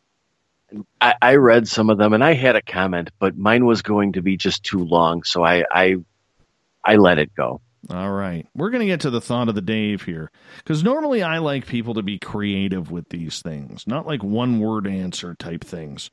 All right? Like people to be creative. And unfortunately today it wasn't very creative, so I do apologize to that, but nonetheless we will get to the thought of the day. So thought of the day, once again, what monsters do you think truly exist? You know, get ready for eye rolling. Not on this one, though. Robin says, the ones you believe to be true. And I think there is some truth to what Robin is saying, because a lot of people can make up a lot of stuff to come true in their minds. I mean, look at Slender Man. Exactly. And in fact, that mirrors very much what my comment was going to be. Exactly. Russ states, my second grade teacher, 2 of my exes, and Hillary Clinton. Wow. And this is where it starts to get a little bit serious. E. James says clergy. So now we're taking the shot at religion there. Chuck, I have an open mind to all of them until proven that they don't exist. The ones that I lean more favorably towards are Bigfoot, bipedal canines, and whatever's flying around Chicago, the ones with more people seeing them. Let's see. Suzanne, the president, and much of his cabinet. Here we go. Gail fires back. Oh, for Pete's sake. The one who lives under my bed, of course. My toes may not have been under my bed since forever. I leap into my bed every night. Oh, and I believe in them all, except Mothman, Dogman, and monsters of this creek and that street. I guess I only believe in Bigfoot and Nessie, and I'm not so sure about her. What do you believe in, Gail? What do you believe in? Canadian Cat, our Prime Minister. That's scary. That is scary. John from the Okanagan. I honestly thought he would say Ogopogo, because he's like right on the doorstep there. But he says, nope, Megalodon still exists somewhere deep in the world's oceans. They do say only 5% of the world's deep oceans have been explored. Then we get into all of this. Humans by David. Vivian. Humans. John. Bigfoot. SOR Cat. Wasps. Well, nobody likes wasps. You know, they're like cats. They just attack for no reason. Stacy, humans. Patricia, humans. Jill, my ex-husband. Marion, people. Humans. Come on, let's use some imagination here. Cindy, werewolf, commonly known as Dogman. In fact, they are real. Jennifer, politician. There's another humans one. Ozzy Rob, humans. Tim, Bigfoot, Dogman, Megalodon, mermaids, not monsters, demons, circa David Politis. Sarah, the only monsters that I've ever met have been of the, guess what, human variety. Larry, my ex-wife. David, humans. George, the Clintons. Well, that's a scary two-headed monster right there. All about the humans, Everett. All about the humans. Apparently a lot of humans are monsters. Daryl gets the final word. Says trolls. Even gnomes are afraid of them. Either way. We're leaving it right there on the thought of the day. But I got to be more creative tomorrow. It's going to be tough for me. Actually, no, it won't. I'm going out in the bush tomorrow. I'm going looking for Bigfoot in about 9 hours. I'm bringing some Tim Hortons with me. I'll give you an update tomorrow on the encounter, Everett. Excellent. Everett Themer, let everybody know where they can find the encounter for right now. They can find the encounter at facebook.com/SOR, the encounter online. Perfect. And we will be moving it to our website very, very soon. We want to say a big thank you as well, not only to Everett Thiemer, who comes in every night to give the encounter online, but also to David Spinks, our guest tonight, talking monsters of the Bigfoot, Flatwoods variety, and his new haunted house. Yay for you, David! I'm not going there anytime soon. That place sounds freaky. Tomorrow night on the show, we bring in Chris Cogswell and Chris George Zuger. Brand new feature here called Reality Paranormal. It will happen the second Wednesday of every month. We get going at 9 p.m. Pacific, midnight Eastern at spacedoutradio.com. We got Mr. Ron Bumblefoot THAL rocking in the background with Little Brother is Watching. Bumblefoot is the official music of Spaced Out Radio, rocking us in and out of every single show. Get your horns up for the guitar god himself. Special thank you to everybody listening in at home, in your cars, at work, wherever you may be. Especially a big, monstrous thank you to everyone on Spreaker for a well-deserved, awesome night. You were fantastic. Everybody on Twitter at hashtag SpacedOutRadio, and to the packed house in the Veterans Club, the SOR Space Travelers on Facebook. Thanks for sharing the show. Thanks for telling your friends and doing your part to make us bigger and better every single night, because together, my friends, we own the night. I will talk to you in 21 hours from now. Mr. Bumblefoot, we need a favor. We need you to take us home. Good night. Watching